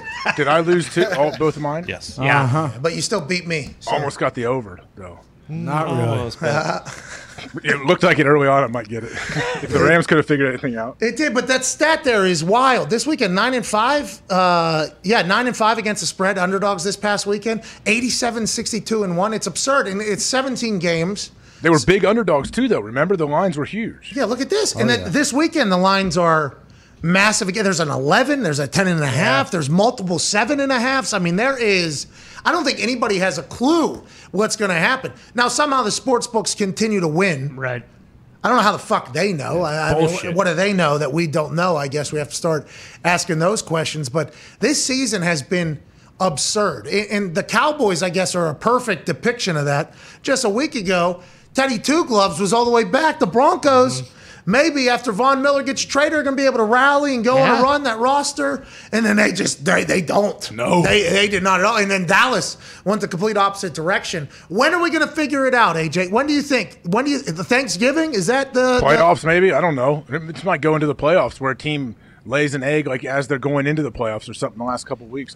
It's odd how the Rams continue to just not get anything going offensively, I feel like, last night. Well, Robert Woods being out, number 2 weapon in a pass-heavy offense, out is a big deal. Now, we just assumed, right?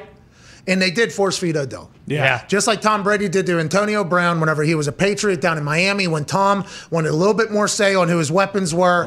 They brought in Antonio Brown out of the Raiders because he had just left the Steelers to the Raiders, celebrated. There was a lot of question marks going on in Antonio Brown's life at that time. It was not a great time, I don't think, for Antonio Brown, the human, as opposed to Antonio Brown, the player.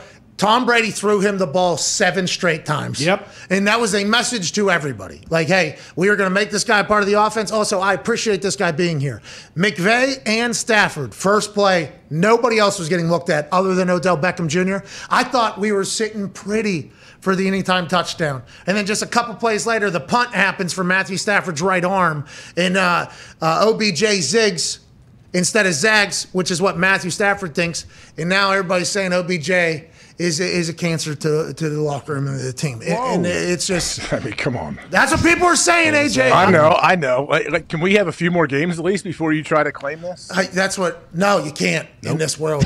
And by the way, this is what the NFL would like, right? Yeah. Is for this type of instant reaction after every single game, even 10 weeks into an 18-week season. It's hysteria at all times. And to be clear, I'm a part of it.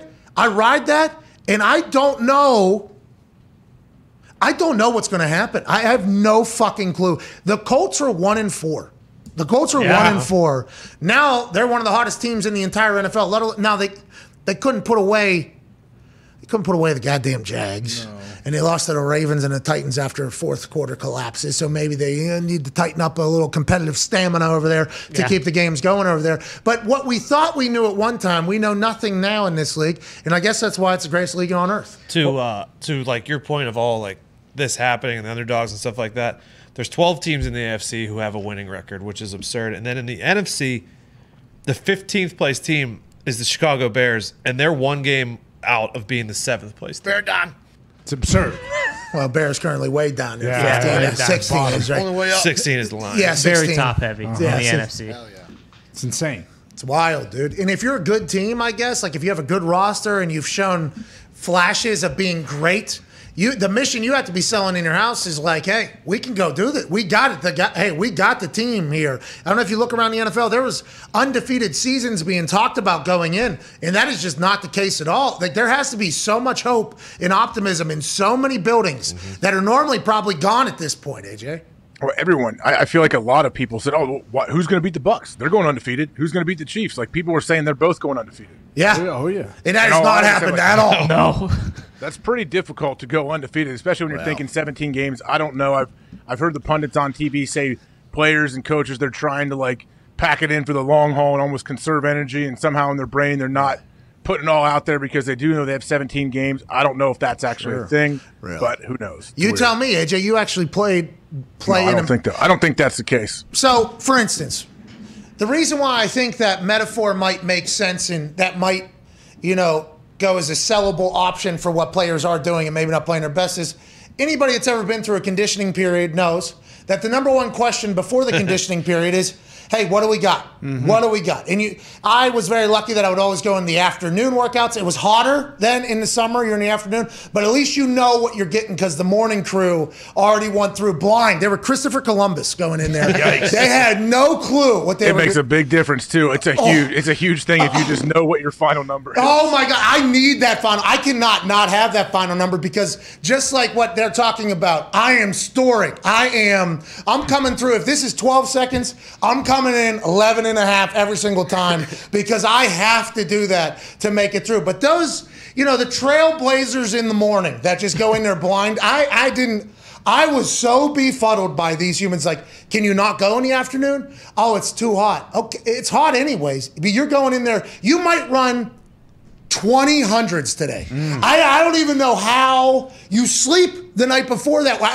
So I could see how people potentially think you store energy for a long haul. Like, I completely get that. But there's no way that guys are going into games going, you know what, today, only going to hit with my left arm because I got to get through, or only finish some plays. Like, that can't actually happen, can it, AJ? You would know a lot better than me. That can't actually happen or take place, right?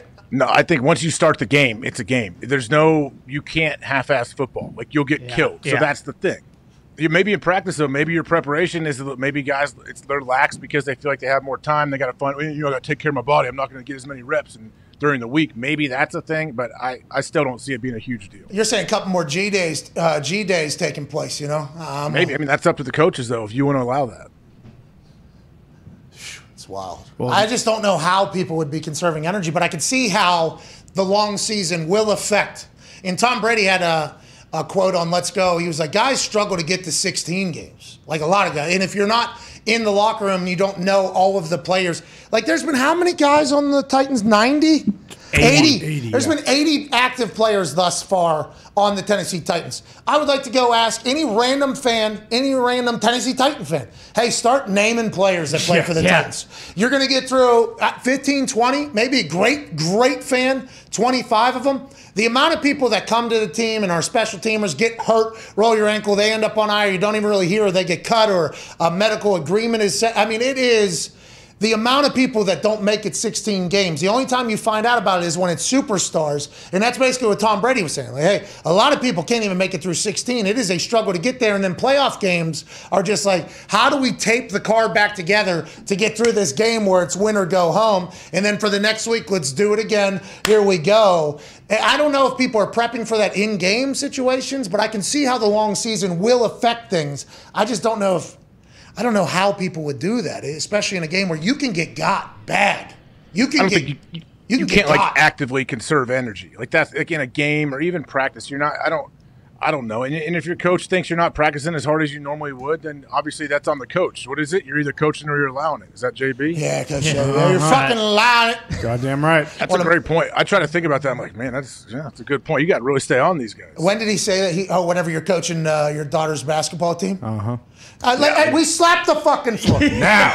All right? When you don't slap the floor, that means you don't have zero respect for anything I'm saying. We're slapping the floor. I will not allow you not to slap the floor. You got slapped? We slapping? Yeah, we actually haven't worked on any basketball, but just because I'm working on that with them, little stupid things like that. Hey, don't drop the ball when I'm speaking, so they just run suicides the whole time. Good. Smart. And tell their shoes to stop squeaking. Yeah. I'm trying to coach you. Got to crawl before you can walk. Hey, one real quick, though. The Tom Brady thing looks awesome, looks amazing. Watch the whole trailer and all that. I can't wait. Who is that person on the ad, on the actual final screen when they pop up? Yeah, Is that Tom Brady? I thought that was like when they put a commercial or a movie together and it's just bland human. Yeah. I thought that's what it was, because there's no logos on the jersey, obviously. Nope. None at all on the jersey. But you're right. The photo, I was also like, oh, did they try to draw him? Did they try to make it like a movie? The video footage was so good. It was put together so well. And then this popped up. I'm like, oh, no, this like takes credibility away from it. Is it a motion graphic? Are they trying to make like a movie? Is it a reenactment? NFT maybe? That's Tom. Oh, maybe it is Tom's NFT. We get that it is. We know that is supposed to be Tom. No, that is Tom. Can you zoom in a little bit on that, Zeke? Can we please? That's him. I don't know. That does kind of almost look like a CGI rendering. That's what. Did they not cartoon him a little bit? If they cartooned him, they would have left the butt chin out for sure. It's still there, right there. You can see it. Jeez, what is your I'm deal? just saying, that's the telltale sign. No, they know that's his calling card. They can't take that out. I don't know if the eyes are googly enough. All right, it was fascinating, though, that this was the decision for the cover, and I do appreciate that is the only thing that stuck with you for the entire thing. Because the cover's terrible. It's distracting. I don't want to watch it. It kind of reminds me of the Hernandez doc when they had the motion photos. Say, AJ. That's what it reminds me of. The motion photos and the background stays still, but the motion of the that's what that reminds me of. Yeah, like this is moving almost. Yes, it feels like that's probably a big part of the intro, and that just took the screenshot from it. Maybe. I mean, I'm excited. Hey, good eye. Good baby Zeke. Good job, Zeke. Top 10 tight end, by the way. On the field. On the field, yeah. Off field. Wait, who are we talking about? Top 10. Yeah. Yeah, that's who we're talking about. Algie Crumpler? No. Oh, he was a baller. He used to maul folks. Oh, yeah. Dirty Bird. Legend. Algernon. Yeah. What's that? Algernon. That's his name? Oh, yeah. Let's go, Algernon. Not yet. We're not talking about Algernon. Those Hernandez documentaries, I think there's another one coming out. Either that or they're reshuffling, like they're pushing it back up on Netflix because I'm seeing it on like its own bar now. But I think it's the same doc. It is the one that we watched? I think so. Yeah. It's unbelievable that happened, that was real. It's a guy in the kitchen? Yeah. Cooking bacon in his underwear. Who is that? You know. I'm painting Bob Ross paintings. Yeah. It was the friend's dad. The friend's dad. Cooking bacon? Oh, that moved in, you mean? Yeah. Yeah. Yeah. It's, oh, man. Like, it's depressing, that whole story. Everything about it. Hey, you want to hear another story? That is why, I mean, It's definitely depressing for somebody. Wild stories in sports that'll be made into movies and talked about forever, like that. Can't wait to see Man in the Arena for much different reasons, obviously. Have you heard the update on this PSG women's soccer scandal? Unbelievable. Do you remember we reported... the girl the Tanya Harding situation. Whoa. So fast, my friend. Allegedly, initial reports of a Tanya Harding situation, a hire to remove starters so I can rise to superstardom and become is allegedly, at this point, more information has unfolded. All fabricated. This was not the backup. This a Shefty deal? No, so we don't know if Shefty's involved or not, but new information points to Eric Abidal's wife being the one responsible for ordering the attack on PSG footballer Kira Hamrao.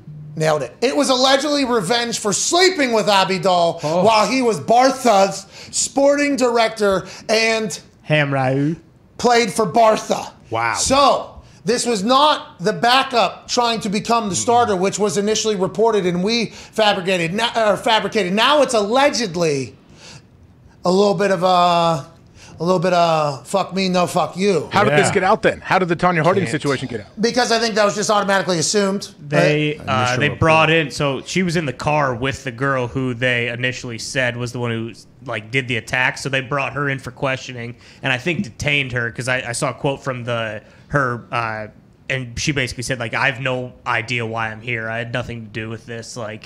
So the other lady did Galuli her, but her teammate who was involved initially, she went into the police station and everything and was detained and had nothing to do with it. So this gets, the plot thickens, and this might have been 10 years ago. Who knows how long ago this was when Abidal slept with... Hamarui. We don't know. We'll keep an eye to this, but I know movies are going to be made about this entire situation. When are people going to learn you can't dip your pen in the company ink? I've never heard that. Well, he comes from the corporate. Mm-hmm. He comes from the corporate. Well, he was a cube monkey there for a long time. It's gospel where I come from. Yeah.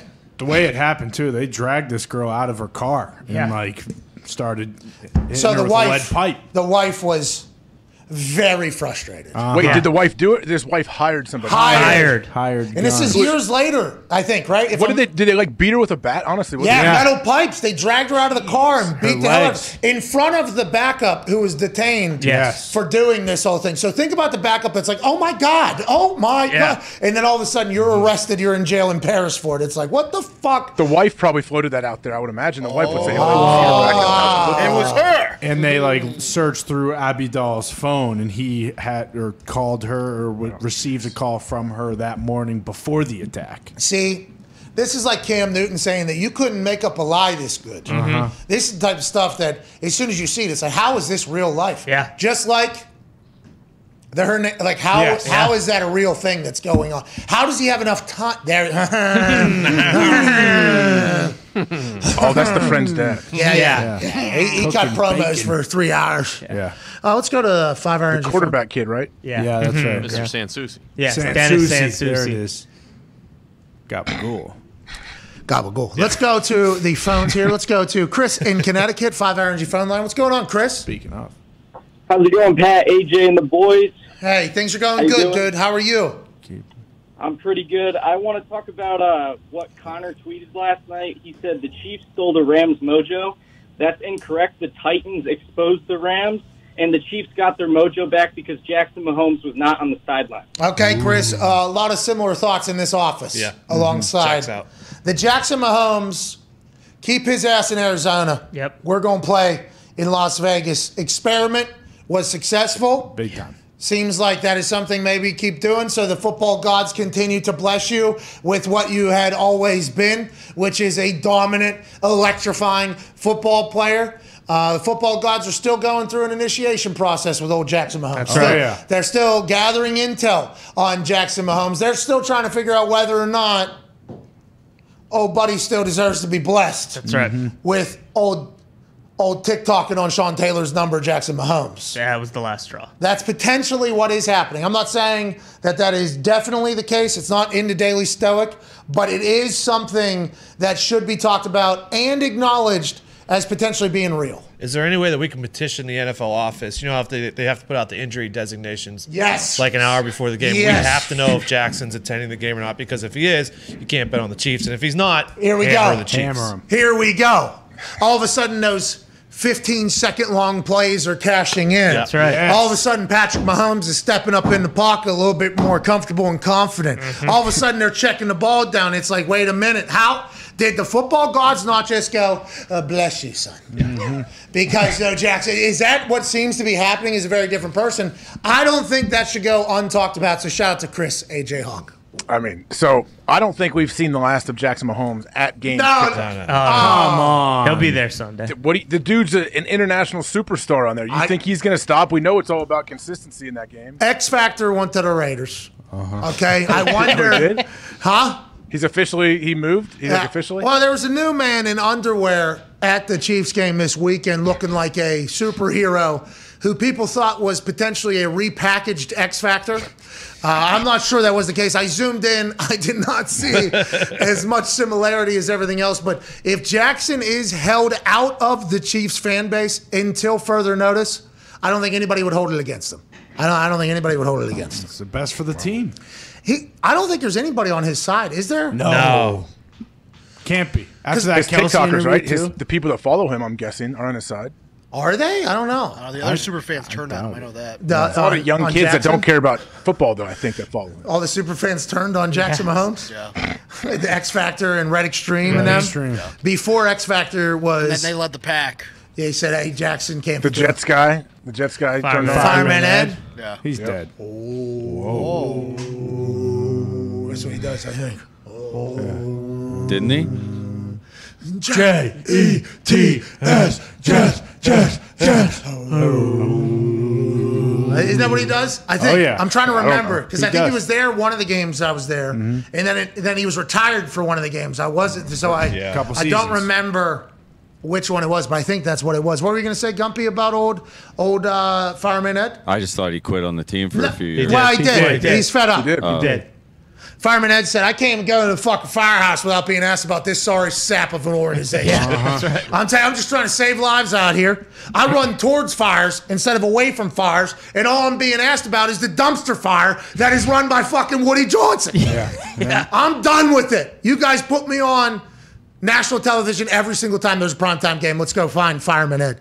You have made me the pseudo mascot of this fucking team. I would like a little bit of better say when we're choosing to run the ball, when we're choosing to throw the ball, who we're deciding to run the team. I would like a little bit more say. And they said, excuse me, Fireman Ed, go fight fire, stay the fuck out of here. He said, I'm not coming back ever again. It's nice to see he is back on good terms with the Jets.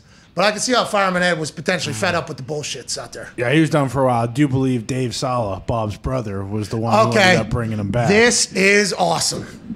Hey, Wait, really? we're not going to talk about this. I think one of Bob Sala's brothers is a fireman, or was something in the, whatever the case. But there is a Bob Sala brother in the news right now, and I fucking love it. Rex Ryan, talking about Jets head coach Bob Sala, says basically that he stinks. Yeah, right? Yeah. He's basically saying, stop comparing him to me.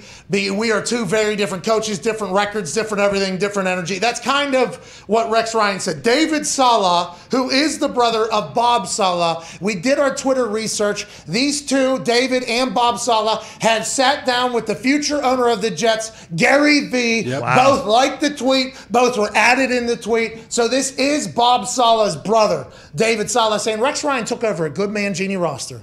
He won with it the first 2 years and lost with his own roster every year after. The only person making comparisons is you, Rex, in an effort to stay relevant. Stick to podiatry and eating cheeseburgers.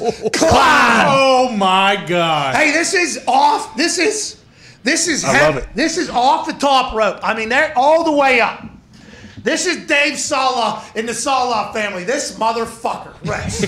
That's enough of this. We never see this happen, especially with head coaches in the NFL, ever clapping back at any media members. And Dave Sala said, I'll fucking do it.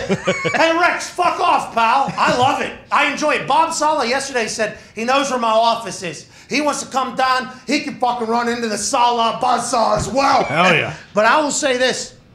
Rex Ryan, Rob Ryan, Ryan family, they grew up playing hockey. Hell yeah. That is a fight I'd like to see Triller put together. Oh, yeah. Rex and Rob. Ooh. Bob and Dave. Yeah. Wow. Put that thing in there. I want to see it. But I like that this is happening. I enjoy people saying, hey, fuck you. I like that a lot, that Dave's sticking up for him. I assume Rex enjoys this as well, as somebody who loves the give and take.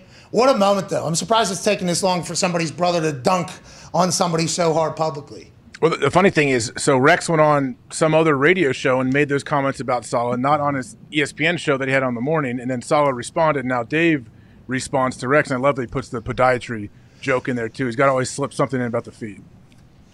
Well, I as soon as I read it, I knew that was going to be the only thing you take out of it. Oh yeah, I thought it was worded very well. I thought, by the way, I think the fact that he said that even more so is why I love it so much. Like, hey, that is a real. That's not like, oh, your coaching stinks. You know, that's like stick to eating jab cheeseburgers. too. Yeah. If you want to get into this, pal, we can get into this. Yeah. 240 characters at a time. Hey, Dave Sala doesn't fuck around. He's about that action. I love Rex Ryan. That's why I think I love this so much. ESPN should love this because aren't they gonna meet up at the Super Bowl probably when old Bob is coming on the show? Oh, this is like the Baker Super Bowl Same thing. Greeny Jets fan. Where Baker passive aggressively just just littered the interview and conversation with so many things that got. I assume Dave Sala would do the same, but whatever the case, the Jets do seem to be dead again. Yeah, Mike White, good run. He should have been first overall. That's right. That's what he said. He might still be a guy. Yeah. You don't know. You can't say that and throw 4 picks, though, right after it. That's what I'm saying. The way it was being handled, I just found it not necessarily out of pocket, but close.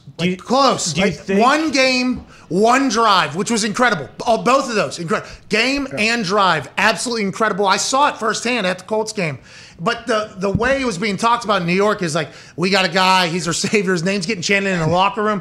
And then because it took over an entire 3-week span, I think the amount of hype that got behind it was huge. And then him kind of adding to it, I was like, holy shit, I didn't expect this. And I actually liked his moxie. I'm like, okay, I like this going to happen.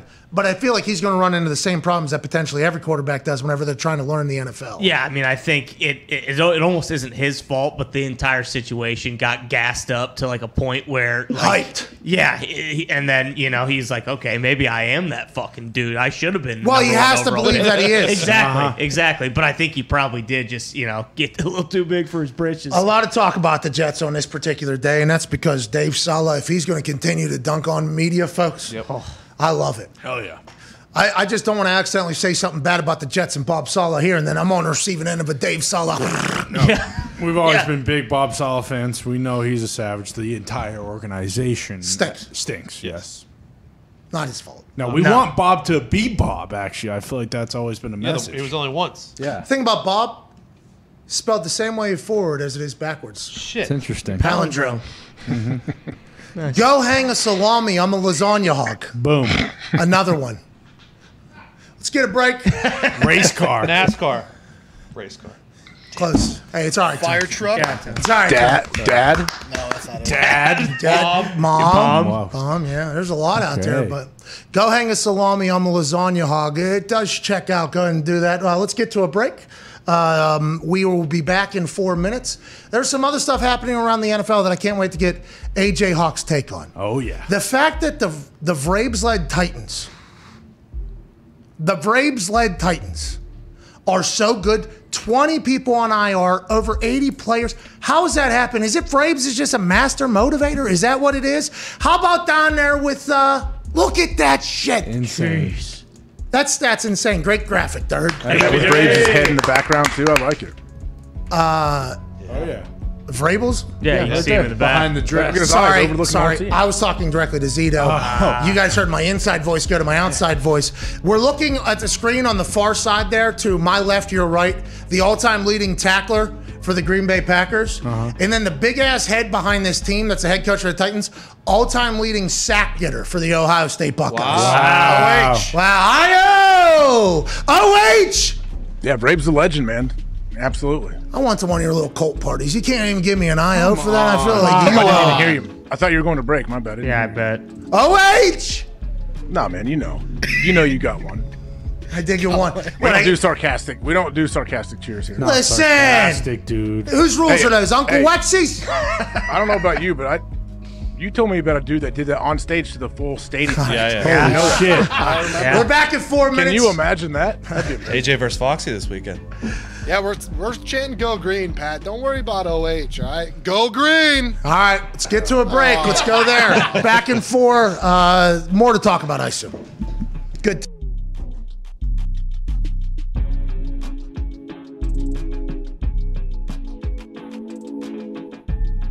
I think we have potentially introduced people to the people of Pittsburgh, and I think a lot of people have potentially taken liking to more things out of Pittsburgh because of it, and for that, incredibly honored to be a part of. With that being said, when a video hits the internet like one did yesterday, and a Yinzer is showing off what a Yinzer is like at home, behind closed doors, when being caught on a candid camera, a lot of people immediately tweet us and go, oh, we thought you were lying, Donner, about what Pittsburgh's like. It's like, no. Yinzers are electric factory. Yinzers are hilarious. Yinzers are passionate. And this one particular Yinzer took the world by storm yesterday. Go ahead and run this thing. A direct snap to Nod. That's my call. Yeah, that would be a good idea. Spread them on, do a direct snap to Nod. Nausea. Copper fit knee braces. Works hard. They're going to run it right up the middle for 0 yards. That's what they're going 0. Why don't they bring in what? The fullbacks? Yeah, they don't need that. They need blocking. He's going to pass. No, he's not. What's he back here He's for? going to pass. No, he's not. He's going to hand it off to that guy with no momentum. That's why. That's why. He did it. He did. He did a slant. Touchdown. Go! You better pick him up and put him down, motherfucker! Slow motherfucker! So mad. Why didn't he pick him up and put him down? I don't know what that means. Dad, he's a receiver. That's a touchdown. That's bullshit, Dad. Look at where the guy comes to catch him. How old is this guy? Who knows? 50? He could be 70, could be 30. See, that's what you do with the slant all the time. It's always there. All right, so this guy obviously captivated the internet. Epitome of Yinzer, at eYinzer is the Twitter account. And a lot of people immediately asked us, do you know who this guy is? And I think a lot of people are potentially saying that in jest. We do. That guy's from Plum. Yeah, we have seen those videos before they went on the internet. He is a beauty. Welcome back to the Pat McAfee. Unreal. Oh, yeah. Foxy's added some new tools to the arsenal. Hell yeah. A couple transitions. Some new shots to the bag. Wow. I assume we've had access to these for a long time? I've known about them forever. Yeah. Why not today? I guess. I mean, you just found out about them, so let's go. Can we hit one more of those Yeah, things? here we go. We'll go to the boys. Yeah. Whoa! Shit, to you! Bring it Hey! How about this one? Whoa! What? Bring it back. I'm blue, I would green, I would die. I would green, I would die. That's great, Foxy. Hey, way to really up the game. Foxy. That boy Foxy. Foxy. Welcome back to the show. Those are awesome. Awesome. Unbelievable. Hey, one more. Hit one more. Do we have Come on. How about this? New one. How about this? That one doesn't do anything. Foxy. Is there a dissolve one? See, this is where pigs get fed, hogs get slaughtered. We got too right. greedy. That's right. We had a good run on 3 or 4 transitions. We tried to reach into 5 or 6, and we just didn't have them in the bag. Bucket ran dry. Keep working over there. Yeah, the well ran dry. That is 100% case. Yeah. Some more water. Yeah, we need to call them in maybe next week. We'll find some new ones in there, but we appreciate you for joining us. It is this show, by the way, that we'll be talking about. The show that you just watched right there. Welcome back to the Pat McAfee Show here. Aaron Rodgers, Tuesday, November 16th. Aaron Rodgers will be joining us in about 15 minutes or so. Hell yeah. Hey, that's going to be a good conversation. They're going to be judging all around the world. Hell yeah. You know what they care about? What's that? What happened to his toe? Oh, Yeah, true. I hope they care about that. AJ, what happened to his toe? I don't know. What do you mean? He was fine. No, he was on the injury report. He came back from quarantine. He fucking had a bad toe. What could he have possibly done? The internet had a lot of ideas on how that happened. I can't wait to ask and see if he's okay. Do you think he potentially got up to pee and just stubbed it? Boom. Broke Big baseball player move. What's that? They're always getting hurt at home, like tying their shoes or something. Athletes. Baseball players. Yeah, one guy got carpal tunnel from Guitar Hero. Tigers player. Is that real? Yeah. He admitted It was that? like in the playoffs too. That's AJ, real. I was thinking the same thing. How did this get public? Somebody wanted to ruin his reputation. He was very good too. We needed him. At Guitar Hero. Is this fucking what are you talking about? Wait, he couldn't play? He Joel didn't play then? Zamaya? Is it Joel? Oh, yeah. Zumaya. He threw gas. Oh, yeah. Legitimately. Always over 100 miles an hour. He couldn't stop playing Guitar Hero. Yes. That he no longer could throw 100 mile an hour in the fucking big leagues. He's our best closer. Carpal tunnel. When the Tigers were actually good too, like this was really important. Hey, listen. When you're playing expert.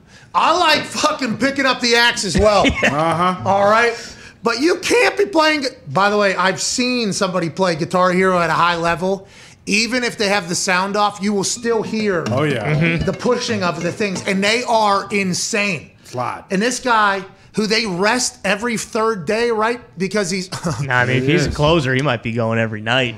He just couldn't put the Guitar Hero down. He just couldn't do it. Hey, I love killing it here on Thunderstruck. I can't stop doing it. Is that real? When you're doing the Tin Roof Tour in Guitar Hero, it is hard to stop when you get on a run. And the guy's hands stopped working. He wasn't able to hold a baseball anymore? Yeah. That's what they say. So this guy played Guitar Hero so much it ended up being like this. Yeah, exactly. Couldn't throw 100 anymore. Fucking killed the wrist. Detroit Tigers. Yeah, if I remember right, it was a wrist thing. Yeah. That is the most Detroit thing I've ever heard in my entire life. What a shame you guys had to go through that. And also, I bet if he can throw gas, a Honda or whatever, major league guy, think about how good he was at Guitar Hero. Unbelievable. God.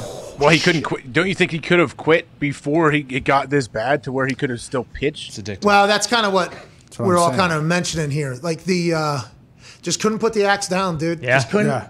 And they were saying that he was even walking around a clubhouse when he wasn't plugged in, practicing He was. for the next, Oh, they were? Who was saying this? Brandon Inch, the Yeah. third baseman, was saying it. not just him. Jim also, Leland. Actually, Yeah, Jim Leland was the coach. Yeah, right, Jim Leland was smoking cigs and saw this guy with this axe, and he thought it was just like his positive juju thing for pitching. It wasn't that. It was actually a crippling addiction that would lead to him exiting the game. Yeah. But Jim he was- Leland could have never known because the Marlboro smoke was getting in his eyes so much. That's right. And Jim Leland also self-admittedly loves Guitar Hero as well. Yeah, it was big in the clubhouse. So it's a gift and a curse. Yeah. Brought the team together, also took one of their best players out. And that's baseball, baby. baseball, baby. Let's get to the phones. This show. The old double-edged sword it is. Fucking Guitar Hero, dude. What if I just one day out of nowhere actually knew how to play guitar? That'd be awesome. What if? What if one day you just all of a sudden made the PGA Tour? What if? All right, that one's much more likely than the guitar one because my fingers don't have the calluses on the tips of Yeah, them. that's right. Every You gotta time I pick 'em try up, to, man. What do you mean? Every You gotta time I build 'em, try don't to- just show up. I don't got toughness to do it. All right, I got them on my palms, obviously, forever. Yeah. Because The palms, or like the top of your. You get it, Why do you have- dude. why do you have You my know what palms? he's saying, This guy stinks. AJ. Come Stop on. being a prick. You understand what I mean, okay? I've been because Aaron shaking a told lot you of gotta hands. love yourself, so yeah. Oh, well, Shut up. come on, easy. I don't know what's going on here, but anyways, when people shake my hand, they know. Okay, they know that there has been work Guys, done. what is that guy, a lumberjack? That's what they always say. Well, it's funny you say that because there was a couple blue collar offs, I guess. Oh, yeah. on the internet, and I. Oh man, I don't even want to get into it because that's I have a lot of a respect. But Gumpy got into a blue collar off. Do you know that guy was painting ships in Canada for 16 years? Question the wrong blue collared man. Sorry, my I got friend. into a blue collar off. These are things that are happening, anyways. I can't build up the callus on the tips. Can't do it. I can't get through the first. My fingers hurt. I can't. Exactly. And that's what you got to do, I guess. You know what I mean? You gotta save the fingers for the golf, anyways. Yeah. Bingo. You can have one, you can't have the other. Exactly. I'm picking up 20 mil from you instead of just being able to walk into any howl at the moon and go, wish you would step from that ledge, my friend. Jumper. We could Cut ties with all the lies that we've been living in. and If If you do not want to see me again, I would understand. That's what I want to do at Howl at the Moon. Just slide on the knees with the guitar. Howl at the Moon is just pianos usually. No. You wouldn't get it. That's piano bar. It's a piano bar. I shouldn't have went down on my knees like that. It was pretty sweet. Well, move, I was though. in a moment, though. I was thinking to myself, at Howl at the Moon, I just jumped off one of those pianists. Remember how mad our moms would get? We get home from gym class and all our swishy pants would be all burned up. The class would be burned up from sliding on the floor. Yeah. Every time. God damn it! I just bought those. What do you want me to do? We're playing fucking knee hockey. Yeah. What was I supposed to do? Anyways, I'd rather do the golf than that, although that moment would be epic. I'd also like to pick up the fiddle. Oh, yeah. Devin went down to Georgia. You show up at Howl at the Moon, by the way, hop up on one of those things. You do that. Grab the fiddle. I mean, it is. We know a fiddler. Well, the fiddler actually. Fiddler in the band? Let's get to a on the roof. Let's get to a break here. Not anymore, though, right?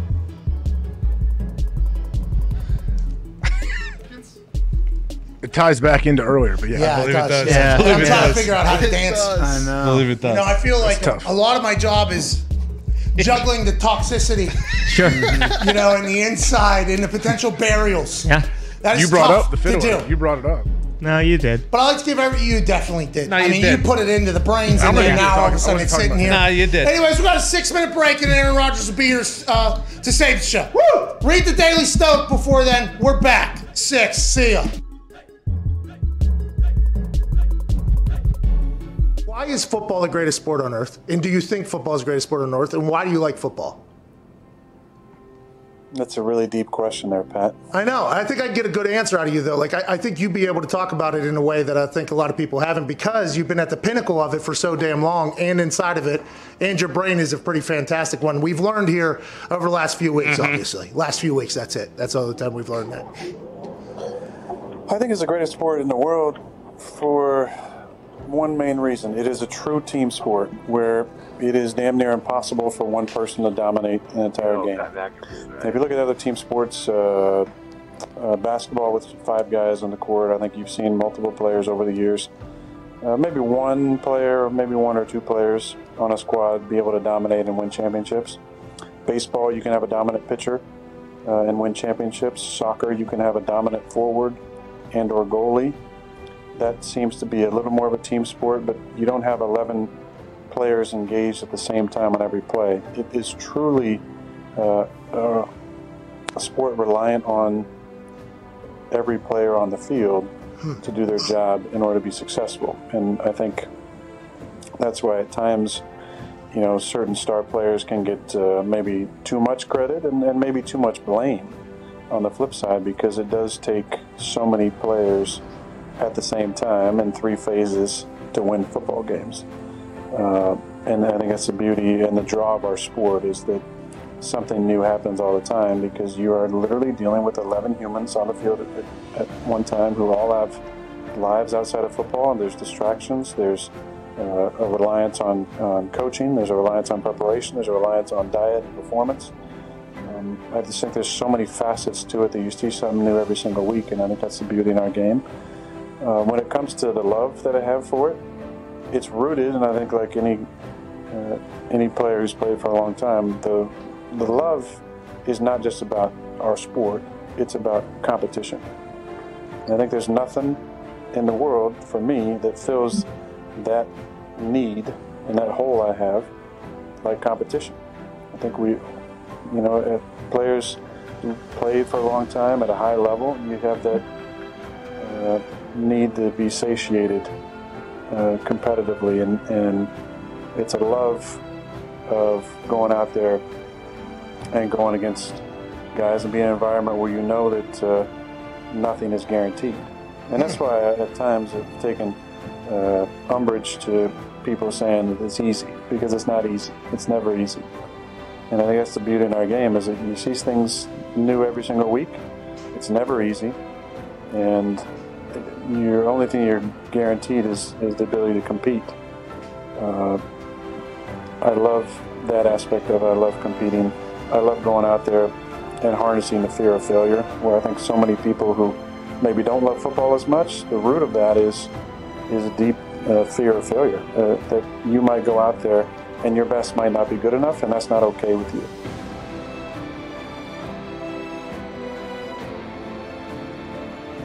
Whenever you're working on golf, do you still have the same routine that you had whenever you were younger now, or is it much different? And how often do you just go down there and just hit Phil Mickelson flop shots all day? But anytime you turn one sideways and you flatten it, you're like, oh, watch this, I'm gonna do like Phil Mickelson does. And then you just go out there. Normally you either blade it, hit it straight up in the air to the right, or you somehow get lucky and it goes and everybody's like, oh my God, incredible shot. Phil Mickelson. Wow. That's what that is kind of become, and I remember you hit the one over your head that one time. That was a mind blower from me. Is the short game something you've always just been good at, or are you good at it because that's all you work like so much on it at all times? When I was a kid, my dad had a little chipping area in our backyard and putting green, and so I would just go out there and hit balls because I couldn't really go to the golf course, and all I did was shots inside 30 yards. And it got very monotonous to hit the same shot over and over, so I'd go behind the avocado tree. I'd go back around the other trees and bushes and rough and so forth. And so I would get creative as a kid hitting those shots.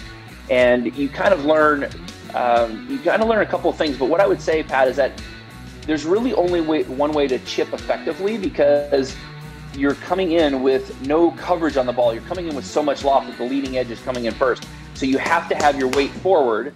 That's it. You have to have your weight forward and drive the club down into the ground.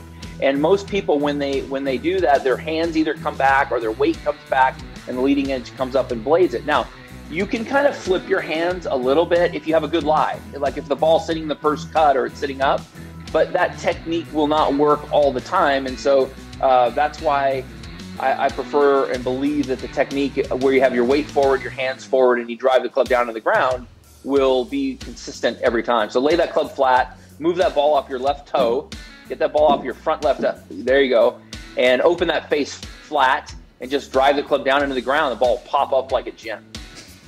I think I'm a scratch golfer. Let's go! I think it makes sense, by the way, that your childhood was spent within 30 yards of a green. My childhood was spent kicking a soccer ball off the side of a house. Worked out for me. It's worked out for you much better.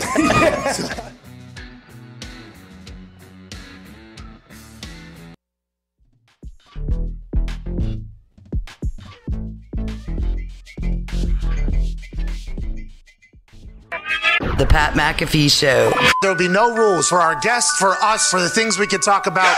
Speaking his mind. I've never had a problem expressing my opinions or my thoughts or anything like that. While being relatable. I haven't had that manufactured fake-ass celebrity that a lot of people have whenever they go on those big networks. I've had a chance to really build my crew, build my following, build my audience. And ridiculous. What am I supposed to do? So I'm supposed to look at something that I can definitely afford and say, nah. Is that what I'm supposed to do? The Pat McAfee Show starts in 3, 2, 1. Hello, beautiful people. Hour 3 of this Aaron Rodgers Tuesday, November 16th, 2021. We'll begin immediately following this beat drop right here. Yeah. Joining me on the screen is a all-time leading tackler for the Green Bay Packers and the Centerville Elks in Ohio. Super Bowl champion, college football national champion AJ Hawk. Toxic Tables here at Boston Connor, at Ty Schmidt, and one half of the hammered Dahn Cowboys at Tone Diggs, currently in studio. And the conversation we're about to have is with a man who's the reigning, defending, undisputed MVP of the league. And there is a lot to behold in the mind of this man, because there is so many question marks about the hows, the whys, the wheres, and what we should be looking forward to next. Joining us now, a man who just beat the Seattle Seahawks 17-zip in his return post-COVID, the quarterback for the Green Bay Packers, ladies and gentlemen, Aaron Rodgers. Yeah! What's up, dude? Howdy, boys. Let's talk about the shirt real quick before we get into anything. I always love your shirt choices and potentially put me in the middle of an absolute, Star Wars situation. But what is this shirt here? What do we got going on? What's cooking here? You know, I thought about rocking my Powerlift shirt just because I love giving shout-outs to Powerlift.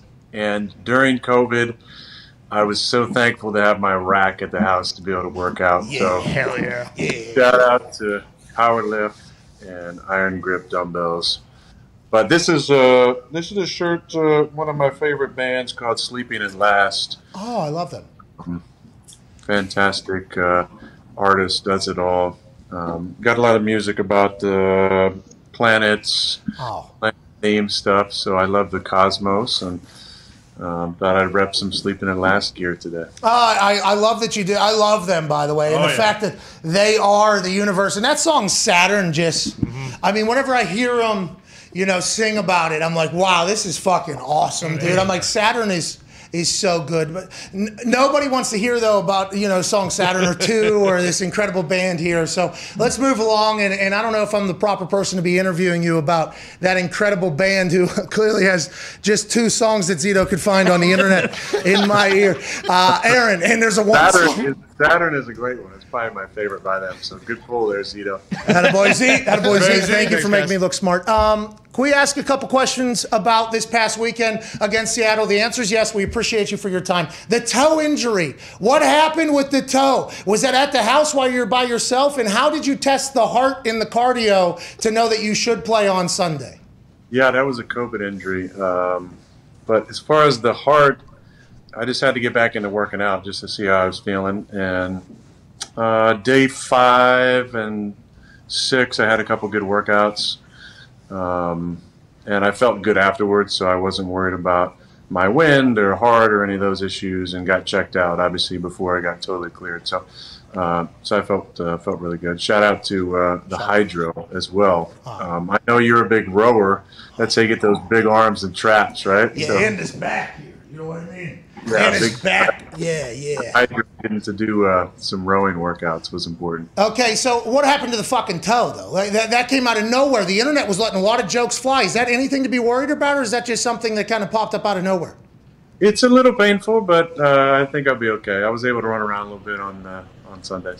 So what were you? I mean, I read somewhere where you and Rogan were smoking DMT over a virtual session, and you jammed your toe on something in your house. Is there any truth to that? I read that report as well. I can't confirm or deny that. Okay, so the toe is nothing to worry about going forward, and obviously you were able to play, but it did come out of a quarantine session, so I guess we will just continue to wonder on how that potentially happened. Were you getting out of bed, you stumble, you hit your toe like many of us have, or are you running sprints through the kitchen and maybe all of a sudden a stool gets you? These questions are just going to continue to linger as soon as I heard. By doing a 2-minute drill in the backyard. Oh, okay. Is that what happened? Possibly. You never know. Was I working in the greenhouse? I don't know. Oh, was it when you broke the huddle by yourself? When you stood up, you hyperextended it when you were doing the 2-minute drill against nobody? Is that what happened? No, I can confirm it was not that. Okay. Not a rising from a knee, no. All right, let's talk about the game once you got in there. Happy to hear the toe's okay, and I can't wait to hear the incredible reasons on how you got hurt that the internet will continue to create alongside the DMT session that potentially happened between you and Dr. Joe Rogan. But when you get back into the game and you start playing, did you feel any, rust not being around for 10 days, getting dropped in on a Saturday? We know you were Zooming and you were kind of voice of Godding in situations, but did you feel any rust? Did Seattle do anything you didn't expect, or how do you feel like the start of that game go? And did you ever feel back to your normal self?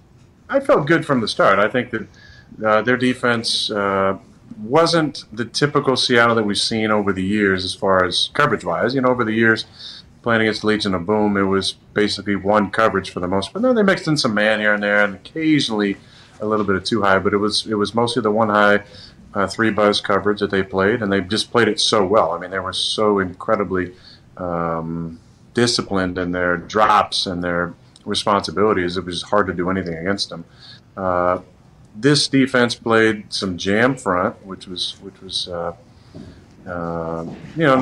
old Seattle defense that didn't play a lot of jam front. And they played a lot of 2-shell behind it, basically saying we're going to stop you with the jam front from running the football, and we're going to play some 2-shell on the back end. I thought it was well executed by Ken and his defense. I thought they played well. We were just a little bit off, and we had some opportunities. We had I had a run early in the first quarter to get his first down, kind of deep in the red zone, and there's kind of a phantom holding call on Elton that brought us back and put us behind the sticks. And obviously, I threw a pick in the end zone, which took 3 points off the board.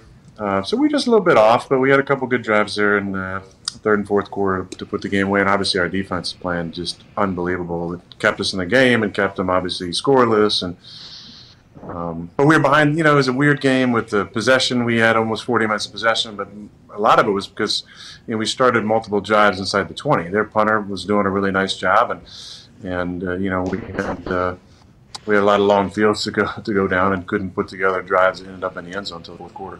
Shout out Michael Dixon. Shout out. Yeah. Hell of a game for him. But wait, what was your Saturday schedule like? Like, do you get in extra early? Like, do you have to cram? Like, what was that whole situation like getting back with the team? No, not really cram. I just had to get cleared from the doctors and go through a workout in front of them, and then I just went right to meetings and our normal Saturday walkthrough. And Matt had asked if I wanted to do anything extra.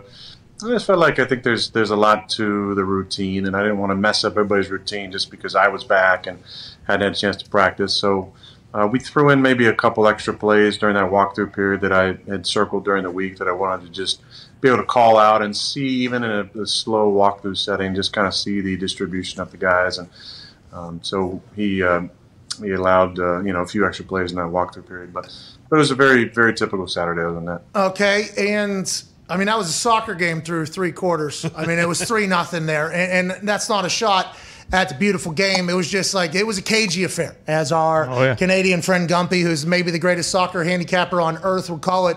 And I think it's because of something you alluded to there. Your defense is absurd. What has it been? And granted, you had to miss 10 days because Uncle COVID came knocking. Mm-hmm. We're happy you're alive, by the way, and able to play afterwards. And it seemed like not a lot of people really cared about how your health or condition was. We're excited to hear that you're okay and you had no lasting effects, hopefully, although we don't know shit about fucking this entire thing. Who knows in that. But have you seen the defense grow through the season? Because there were some times early in the year where I think not just fans, but I felt like media, everybody, this Joe Barry has stunk since forever. How is this the answer? And then all of a sudden, this team is stacking up Patrick Mahomes, Russell Wilson. I mean, have you seen the growth in the defense? And there's a couple weapons coming back. What do you think it is? Why do you think they are clicking so well right now? Well, they're playing great top to bottom. I think the front's doing a nice job against the run. Much like Seattle, and you've seen the trend across the league, defenses would love to be able to play two shell and stop the run. And the teams that can do that are having the most success on defense. And just like this league is so cyclical, when the running back position a few years ago started to become a little more obsolete to some people in some people's eyes, and you had less people, I mean, even still, less people rushing for 1,000 yards, more two-back systems.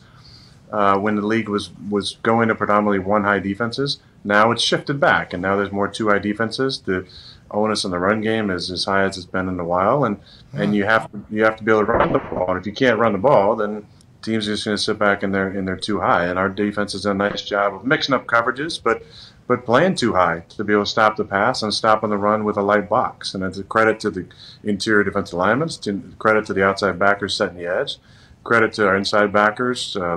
Who've all, I think, played really well. Everybody from Chris Barnes to Warren Burks to obviously the unsung hero of the defense, Devondre Campbell, who's had a fantastic season. He's been all over the place, tackling machine, disrupting passing lanes, being a great leader in the locker room. He's been as big of a reason, I think, as just about anybody. But the back end has played really solid. To lose a top corner in the league in Jair and lose Kevin for a number of weeks, and to have young Stokes, be so consistent as a rookie for us, with Sewell Douglas to come in off the street and play so well for us. That's been the greatest thing. And I think Adrian and Darnell, our safeties, have really done a nice job too. And then you add in the way that Sully has played in the slot for us, and Henry Black when he's been in there. We've had contributions from a lot of different guys on the back end, and they've all, I feel like, been covering really well and playing consistent, and then tackling. The tackling, I think, has been what was allowed us to stop people and get off the field. Hey, when you look around the league, and I know you probably don't study games if you're not playing the teams, but what do you think it is with all this inconsistency with teams? Like the Rams getting blown out last night by the Niners. Yeah, Niners look great, but we expected the Rams to eventually get it going. And you look around, you see the Bucs just lost again. Like, why is it so tough to win week in and week out and actually be consistent? Well, it's the league. I mean, that's what they want. It's parity. There's a lot of parity in the league. I think anybody could beat anybody. There's obviously other issues, injuries and COVID stuff at various times. It's forced teams. You look at Pittsburgh losing Ben to COVID and Mason stepping in, and then having a back and forth game that goes to overtime, and overtime is 10 minutes now, and they end up in a tie. And obviously, Washington playing Tampa tough, and you saw it last night. Anybody can beat anybody, truly, and I think the league is very wide open. You had, Jacksonville had a big upset a couple weeks ago. Buffalo, yeah. It was surprising to a lot of people. Some teams match up better against other teams, I think, just based on pure schematics. And then, there's always I think things that can crop up, complacency, or maybe a lack of focus, or maybe a team just gets hot in a day and a quarterback gets hot or a defense gets hot and schematically things match up and you're able to stop somebody. And that's kind of league we're in. I mean, Shanahan, I saw last night in San Fran, they've beaten the Rams like a few in a row now, I think, right? Yes, yeah. He is McVay's kryptonite, it seems like, Shanahan. And again, they're not calling the game against each other. Shanahan's calling it against defense, and McVay's calling it against defense. But they've found a way to get it done. That's just the league we're in right now. There's a lot of parity. When we started the season, it looked like the NFC was the far superior conference. I mean, there's like 4 or 5 teams undefeated or had only one loss. In the AFC, everybody had at least one loss, if not 2 losses. And now you look at it, and I looked at it before this week. I think it was 11 teams in the AFC had a winning record, and only 6 in the 11 in the AFC, 6 in the NFC. So the kind of the depth of the AFC is kind of proven itself, and the NFC is kind of separating a little bit more than the AFC. And I guess, and by the way, you understanding and knowing all that is awesome. I assume that you wouldn't be able to pay attention to the grand scheme of things, but I mean, you have a massive brain, obviously. That is something that is pretty relevant and evident whenever you stop by here. But let's go back to inconsistencies. After that first game against the Saints, and now you guys are number 1, by the way, I think on a lot of different power rankings. The Packers, number 1 team in the NFL. Hey, congrats. Hey, congrats, dude. It wasn't like that all the time. You guys are getting dumped on and dunked on a lot of the season, but now I think people are appreciating and respecting the run you're on. What do you think it has been since that first game? Was it just first game, everything was just kind of out of whack, or what do you think it is about this team? And you guys got a lot of weeks left now. We're right in the middle of it. There is no light at the end of the tunnel yet. How do you continue to maintain that, and what do you think it has been the change since week 1? Well, I think piggybacking off of what I just said, sometimes schematically things line up perfectly in a game where their offense might schematically have certain plays that line up perfect against a defensive call, and vice versa. You might have things that we really like during the week, and for whatever reason they mix something up or they hit on a specific call that aligns perfectly to defend what we're trying to do on offense on that play, and things happen. And it happens in the reverse sometimes. You might make a great call, you think, and there's a bust in coverage or a misalignment or something that leaves the guy wide open, and it leads to big plays, because big plays are what the game is all about. And hell yeah. Week 1, we just we didn't execute very well. They were not even playing at home. We were playing on a neutral site, and we just had a clunker of a game.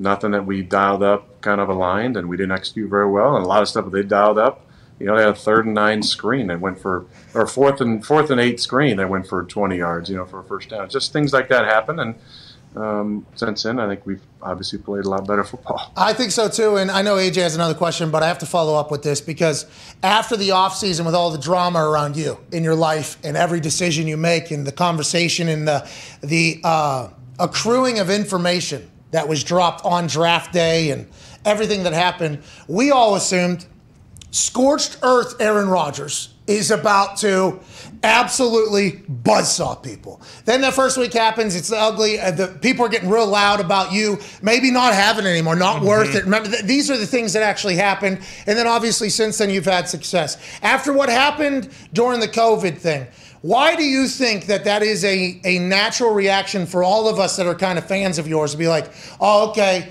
a guy now has another chip on his shoulder, all this. Is there anything to that, you think? And do you recognize that as being a real thing in your world? I think you're basing that off of patterns that have happened. So it's not conjecture or make-believe. There's been things that have happened and things that have been said, and then the way I've responded either immediately or through the course of the season has kind of put a lot of that stuff to bed. I think in 2016 when there were a couple of hit pieces out on me, we were 4-6, and I said we're going to run the table, and what happened? We won 8 straight and went to the NFC Championship game. So there's, we were 1-2, and I said everybody needs to relax a little bit. Things are kind of going nuts, and we finished the season, 11-2 or 12-1 or something that year. So, I think there's a history of it. So I'm not surprised by that. But there's also a trend of overreaction that happens every Monday. You guys do a segment, I think, don't you? It's a whole show. Yeah, 3.5 hours. 3.5 hours, Aaron. Yeah, 3.5 hours. We feed that fire, but do you just write it all down on like the mirror? Is that how you stubbed your toe? Were you writing down all the things that everybody was saying about you and you want to climb up on the mirror a little higher? Oh, toe off the wall. Is that what happened? That's basically what happened, yeah. I had my Rocky Balboa room where I got my pictures and enemies on the wall and all the writings, and I grab them after I take one of them down and toss it to the side. It's nice. I thought so. We all thought so, by the way. That is exactly what we thought happened. It's nice to hear you're relatable. You know what I mean? AJ, go ahead. Yeah, it's good to know. But, hey, with the 17-game season, I talked to Pat earlier. I've seen some people try to say players may be pacing themselves or whatever. They can't see the light at the end of the tunnel. Do you ever feel that with anybody? Is like your day-to-day change or anyone's mindset change with the 17-game season? And also, what are the chances that you're going to be playing in Green Bay next year? Hey, that's good journalism. It's a twofer. Thank you for that too. For that, I find it hard to imagine anybody's pacing themselves. We're talking about one more game. We've played 16 games for so many years in a row now. One extra game, you're talking about, a 6.25% increase in playing. Like, I don't think anybody's actually really pacing themselves with the extra game now. Did he just do that? Wow. Did you just do that math in your head right there? Or do you have are you one of those guys like, let me carry the one? 42 times 82. Yeah, they have this cover 2 defense right now. I've seen this 40. Is that you? Is that real? That's real, yeah. All right. Yeah. 7 times 2, dude. I do have some good mental math tricks I can do. Another time. Another show. Another show. Age, no comment. Oh, shit! Hey, they're going to have to bleep me out of a lot of... That's a good thing. My reaction now. I just wanted to no comment you, Age. That's fun for me. Now that you're a media personality, a big media guy. Isn't that the first thing they tell you, though, when they sit you down your rookie year? Don't say no comment. That's what they told us. Yeah, I wasn't part of that conversation. But you are a rebel, though, so you can say it. Maverick. Here we go. Maverick, there you go. You guys didn't get introduced. That was a change because I thought the offense was getting introed. Is that a big deal or not at all? Do you look into that? Should we look into that? I love the intros. I'm not sure who picks who's introed each week, but I'm hoping 2 weeks it's the offense. Especially after one COVID game, we're back in there. We're slinging the pillow around. All of a sudden, the cheesehead god is... Oh, my God, that place will be... It was cold as shit, huh? I saw the long johns you had, and you told us a couple weeks ago, that when the leaves start to turn and the weather starts to get a little bit chilly, you get a twinkle in your eye because that's football season. Did you have the first taste of that this past weekend? And not a lot of people wearing long sleeves. You're not normally like I'm wearing long sleeves when it's kind of cold type of guy. Did you regret the long johns throughout the game, or did you think it was accurately worn? No, I have some strict policies. When it's under 50, I wear long sleeves. So last home game, it was right at 50. I asked J-Lo before the game because he always goes out and he comes back in and tells me, like, is it cold out there? Is it windy? Or whatever, and he came back in. He said, yeah, it's not that bad. I said, what's the temperature? He said, I think it's 50. I was like, okay, short sleeves it is. But this was, I think the temperature was 36. We had some snow flurries. We woke up to a winter wonderland outside. It was snow everywhere, and the leaves were off the trees, basically. But it wasn't that cold. I mean, when it gets below 20, that's real cold. And you'll know if it feels cold to me if I'm wearing my turtleneck. Oh yeah. I wasn't wearing that, and you know it's on when that thing is on. But I wasn't wearing it, so it wasn't that cold. We've talked about this, I think, last year, but forgive me for probably forgetting this, and it is a shame because this is something I should know. Is it just because you have massive ham hocks? Is that why the cold weather doesn't affect you at all? It seems like the offense doesn't change. There is a couple misses, I guess, this weekend, but everybody's going to miss every once in a while. It doesn't seem to affect you ever. It is almost like you are a cold weather quarterback. What is it? I know you've told us in the past, but I don't think is it just your massive hands that make you better than everybody else? That definitely helps. You got to have big hands to throw in the cold. The biggest deterrent, though, is to throwing is first rain and second wind. Yeah. And we usually get a good bit of wind, regardless of the time of year. And that's always the biggest deterrent. Snowfall is not a problem. Cold is not a problem. But it's the wind. And the wind was really swirling Sunday. Every now and then I'll throw some grass up, like yourself, like a golfer will do, to try and get the direction of the wind. And I did it like 5 or 6 times because you can never trust the flags in Lambeau because usually they blow opposite. So if they're blowing from the north, usually the wind is coming out of the south on the field. And because of the temperature, as I drove in, I could tell it was a north wind. So that would tell you that it usually is going to blow from our tunnel really in more of a kind of a southwesterly direction on the field. But of course, in the game, it was blowing kind of all over the place. So there were times I felt like I was downwind. I threw a ball to Allen. I thought I was downwind, and I was dead into the wind, and the ball wasn't a great tight spiral and got held up and turned out to be a PBU where it could have been a big time play. So there were a few disappointments like that, but that's just playing the Lambeau sometimes. It's actually way better than it used to be. When my first year started in 08, before the addition of some of the boxes with one of their sales of what are they? They're selling stock. They're doing it again right now. Yeah, $90 million is about to be raised right now by no ownership. Yeah, but it was a lot worse in 2008. I mean, you never knew which way the wind was blowing. When they raised up a stadium and had the extra boxes, it actually protects, and got the big jumbotrons. It protects the wind a little bit more on both sides. But it's chilly as hell out there. I mean, it's the frozen tundra. It's something that literal stories are told about, and it seems to not affect you. You're like 82-19-1 or 85-19-1 at home, and you're going to start your 200th career game coming up this weekend. The Packers passed the Chicago Bears for the most home victories in a franchise history of 451. You've obviously both have been a massive part of that. It's incredible the way you've been able to handle the elements in your entire career. Last question before Ty has one. And Ty, hey, you know Ty, accepted to Harvard, big brain Packers owner. I don't know how he feels about the dilution of his stock. I don't know if you even get asked or signed off on that entire thing. But the Odell Beckham Jr. thing. He was allegedly potentially coming to the Packers. He liked the Packers. Then there was McVay got on the phone, recruited him to the Rams, and everybody's judging that decision off of one night just a few days after the acquisition there. And we saw photos of you and OBJ at different events and being friends, and obviously you two would get along, I assume, pretty similar, like-minded humans. How much did you feel you should be a part of that? Were you a part of that? And did you ever feel like OBJ was going to be a Packer? Well, we've been friends for a long time and kept in touch and met him, at some events and just, sent encouraging messages, during the seasons over the years. And, when he became free, there was definitely conversations. And I was, in the conversation with him directly. I mean, obviously I've been friends with him, so I didn't need to, get put on the phone by anybody else. I could just get a hold of them directly. But there were conversations with the organization as well, and I appreciated the fact that we were in the mix.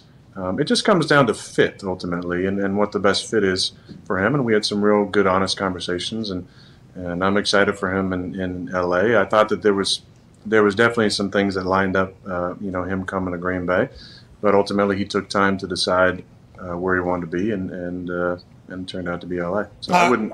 And again, I wouldn't judge one performance. He obviously had some plays that he felt good about, but he wasn't playing, most of the fourth quarter when they were in no huddle stuff. So obviously he has some ways to go learn the offense. And it's similar offense that we run. It's not one I feel like you can really jump in at certain positions and just know it right away. There's 4 or 5 teams that run it, but it's not all over the league, and it has different terminology and signals and splits and alignments. So I would definitely reserve judgment on writing off OBJ. I think he's got a lot of really productive years left in his career. What about Stafford? People are calling, I mean, this is obviously not your words, but people are using this as a shot at him.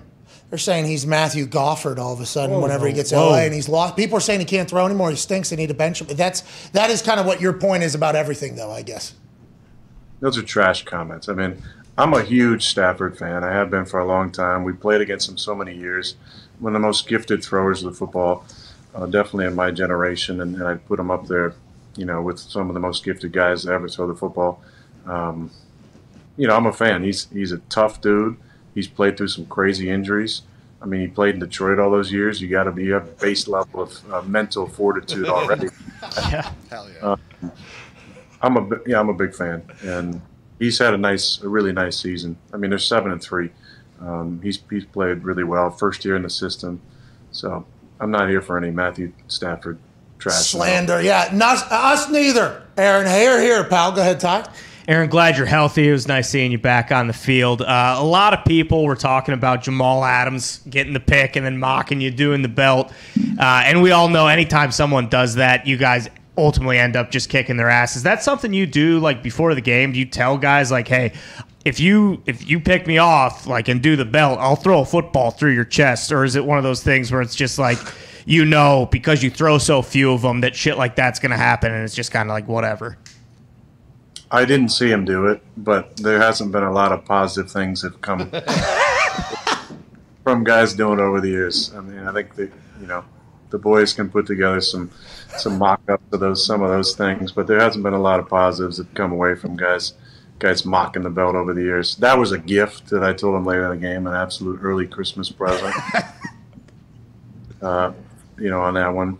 A bad decision, and obviously didn't throw it anywhere near where I wanted to throw it. So, look, there's been guys who've made some good picks over the years, like good play on the ball or baiting me, or it hasn't been a ton of guys, but those I really respect, and most of those guys, I tell them after the game or during the game, hey man, great play, I have respect for that, and I respect Jamal. I mean, he's a hell of a player. But that wasn't necessarily the most difficult one. I kind of threw it right to him. So you have hey, listen, Jamal, if you're going to do the belt, please, at least make it on a play that I didn't just give it to you. All right, at least earn that thing. But that is going on the mantle. This was a pickoff of Aaron Rodgers. There's some ratio was shown on the screen about touchdowns to interceptions, I think, and you have the highest at 4.7 or something like. I forget what it is in history. Why is that? Has it just been ingrained in your body not to turn? The ball is the program, or do you think it's because of your accuracy, or what do you think it is that there are some guys that just are turnover parties, and for whatever reason throughout your entire very long career you have not been at all? Well, I think a lot of it is just the mindset. A lot of it is scars, too. When I was a young player, coming up the ranks in high school and junior college and at Cal, it was kind of understood. I was in quarterback competitions, and you take care of the football, you're going to keep playing. You turn the ball over, you're going to be sitting on the sidelines watching. So that was always kind of ingrained in me. The other part is the more accurate you are, the less opportunities you have for some of those ones that get away. I think decision making is all about the highest percentage possibility of a positive play occurring in each throw, and that goes into my mindset. That goes into my preparation. That goes into the pre-snap and the walk to the line of scrimmage and the at the snap reads, and then obviously the post-snap is all about the proper read and the proper delivery of the football. Now there's things that are out of your control. Drops, deflections, guys falling down, but the ones you can help based on ball placement and accuracy, I think that's allowed me to limit those over the years. Yeah, I mean, it sounds good in theory, but every coach tells the quarterback, hey, we can't turn the ball over. We can't throw interceptions. Like, what do you think you do that separates you? Because everyone's trying to not throw picks. Is it your preparation? Is it your in-game, like how everything slows down? Like, what do you think it could be? And can he turn it off? Can he turn that off? You think some guys, can they turn it off? I mean, I think there's different points where you get more aggressive for sure. I mean, in tight games in 2 minutes in the fourth quarter, you might, a lower percentage, situation, you might try and fit a ball in certain spots where early in the game you might just check it down and move on down the road. If you need a chunk play at certain times, you might try and throw one up. And in various points during the game, you might be having a great game and it'd be in the fourth quarter and you might try and throw a 30-70 ball or a 10-90 ball. And it turned out good. I saw Pat do it the other night on Sunday Night Football. He got outside the pocket and threw it up to running back. Guy made a great catch in the end zone for, I think, his 5th touchdown. Sometimes you get in that mindset where you're like, hey, it's my night tonight. Nothing's going to go wrong. I can put the ball just about anywhere I want, and something good's going to happen. It's going to either be a catch or an incompletion. So it just depends on the mindset in the moment. But I think for the most part, when you're locked in, you're throwing high percentage throws, and even tight window stuff can be high percentage in your mind based on the leverage and the defender's position and who you're throwing to a lot of times too. Hey, what point do you think you find out that you're in it? Like you can control, is it in the game? Is it in warm-ups? Oh, you know what? It feels like this ball is going to go wherever the fuck I want it to go. Is that in the game and warm-ups? Do you go into it? Do you start feeling that you're kind of in it? It's like, all right, let's start going. And do you let LaFleur know? Does LaFleur naturally know? Have you looked deeper into that zone that you feel like I'm completing every single ball today? Yeah, I mean, I think there's a long answer to that. I'll give you maybe a medium answer. Take a medium fry. Sometimes, not media. I'll give you a medium answer, medium length answer. Medium fry. Yeah, I'll take a medium fry and a Sprite, please. Yeah, thank you. I could get the supersized version. I assume it's way over my head, though. Thank you, Aaron. You're a big Sonic guy, aren't you? Or are you Chick-fil-A? Oh, I do fuck with some Chick-fil-A. Spicy chicken. I need to be more healthy, though. But that could be a supersized answer or a medium answer. We don't need to get to that now. The zone we should get back to, though, because we're watching Tom's Man in the Arena tonight. And I enjoy learning why people that are at a different level than everybody else are at a different level than everybody else. And you are obviously one of those dudes. There's not a lot of you guys out there, which is pretty sweet. And I just wonder, do you know you're in a zone? And when is it going into the game? Is it while it's happening? Do you make one throw and you're like, holy shit, okay, here we go. Maybe tonight's a little different? Yeah, sometimes that's the case. I mean, sometimes maybe you're not feeling it pregame, and the ball doesn't feel great coming off, and you make a couple throws early on, and you go, whoa, okay, I'm in it now. This thing is really jumping off your hand, or it's right where you want to put it every time. Sometimes it's during the week in practice. You have some of those special weeks. You're like, man, this has been a great week. Everything is coming together. My footwork's tying with the routes, and the ball's coming off good, and I'm using good eye discipline, and everything's just kind of in a line. Sometimes it's moments in a game that can last the whole game. Sometimes it's just little stretches where you really feel like you're dialed in. But the key is that flow state. The flow state that's talked about so much, with the mindset and the ability to stay in the moment and have things, be slow all around you and be able to, think very quickly and make a bunch of deductions in a short amount of time. Be here now, exactly. So yeah, sometimes it could be during the week, sometimes on game day. Sometimes you feel incredible during the week and you get out there and you can't put the ball anywhere you want it. But most of the time, it's close to that flow state, I'd say. Tom Diggs has a question for you. Aaron, obviously you played fine with the toe injury, but Russ, it was reported that he rehabbed 28 hours a day on his finger injury. Did you happen to get a chance to ask him how that's possible and potentially what you could do to fix your toe? And did you do the same with COVID? I didn't get a chance to ask him about that. But he definitely came back from that quickly. I've had a couple finger injuries over the years, and it definitely makes throwing the ball tougher. It makes throwing the ball in the cold a lot tougher. So I definitely knew that was going to be a grind for him, getting through that game, 36 degrees with the finger and the cold. All right. Well, before we get to the book club, I'd be remiss if I didn't ask. You chopped the top off, huh? Then you took it off. You cut the hair? You got a haircut right now? Do we have a new haircut right now? No, man, I still got the flow. Oh, you got it up there in like the up in the toboggan up there. No, it's down here. It's not going anywhere, man. Oh, really? We're keeping that going in the flow state. We're going to keep that thing rolling? Yeah, that's what Ram Dass says, man. Just don't cut your hair. I love it. I love it. I didn't even know Ram Dass existed. Rest in peace to Ram Dass Rest in peace. and Sun Tzu. But now it is time for my favorite moment in the history of books. Ladies and gentlemen, it is time for the 11th installment of the book club that has captivated the globe. Drum roll, please. Ladies and gentlemen, first it was The Alchemist, then there was a bunch of books about really good stuff. Then The Power of Now, which makes you focus on the time that is now, and maybe enjoying the universe that is right now. And then The Outliers. Why are the greats the great? And then last week it was The Daily Stoic, and although I've only been able to read 7 pages of that 365, maybe leap year 366 page book, I can't wait to find out what is installment number 11 of the Aaron Rodgers Book Club. I'm going to tone this, see down there, see if we can see this good. Fingerprints of the Gods. Can you see that? Oh, Graham Hancock. Of course. Of course, Graham. Hancock, archaeologist, fascinating human being. He tracked down the Ark of the Covenant. But this is an amazing book. Anybody loves history, learning about lost civilizations. Oh, yeah, I love it. Egypt. Aliens. Aliens. But I'm a big Graham Hancock fan. I heard about him on the JRE, Dr. Joe Rogan, his podcast, the Joe Rogan Experience, and I've seen all of his episodes, and he's a fascinating guy. I mean, he's been all over the world doing research. He's like a modern-day Indiana Jones. But anybody loves history and kind of maybe rewriting some of what we learned growing up based on his incredible research and decades and decades of studying lost civilizations and the history of civilizations.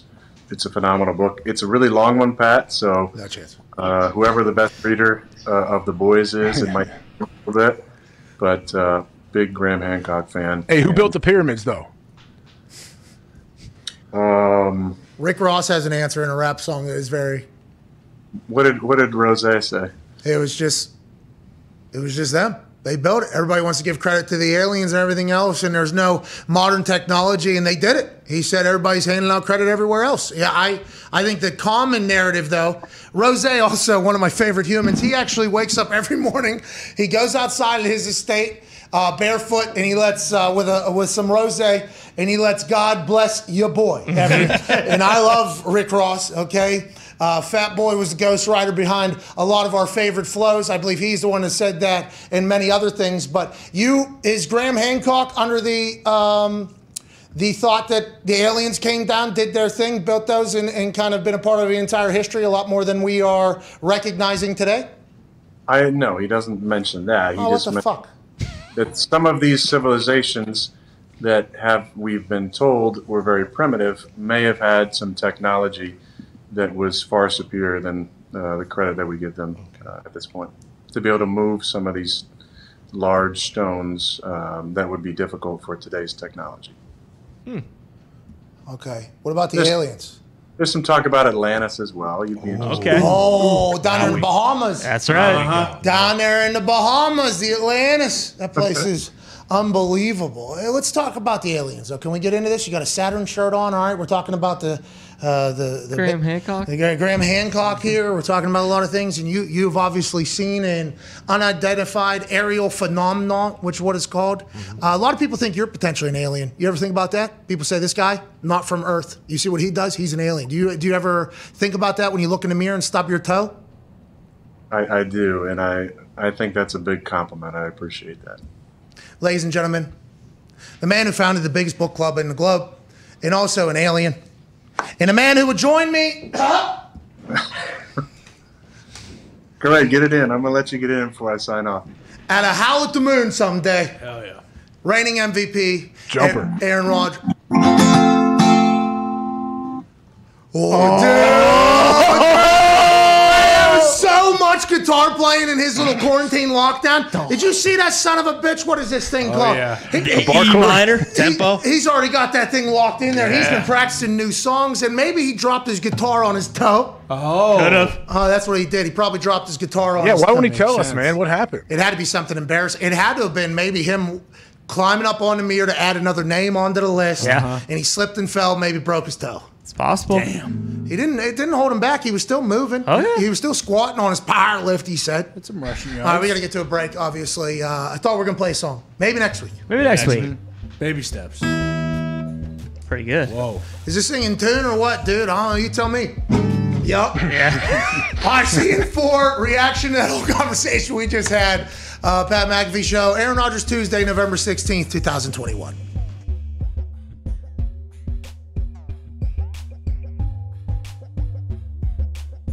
Joseph Montana, Italian-American out of Western Pennsylvania. It was a kidnapping attempt of his infant grandchild. Yeah, in the house. They came into the house, right? Yeah. And then he was sitting on top of the stairs. He was like, put the baby down. And they said, no. And he said, ah! And they said, no, I'm taking your granddaughter. He said, ah! And they said, I'm taking it. He goes, you asked for it. Skechers up, Skechers down. Yeah. Dart. There's no way. Then he ran down the stairs, and the baby caught the baby, caught the granddaughter after the beak of the lady that was trying to snatch the baby. Passed out. It was like one of those, boom, and they like dropped it. And Joe Montana, he actually slid down the stairs. Head first. You know, how, like that, how people surf almost down the stairs? He did that and caught his granddaughter like this, and then he picked up the ball, and he actually put foot on kidnapping suspect, called the police with his Bluetooth and waited there. Unbelievable. That's fucking Joe Montana, dude. That's right.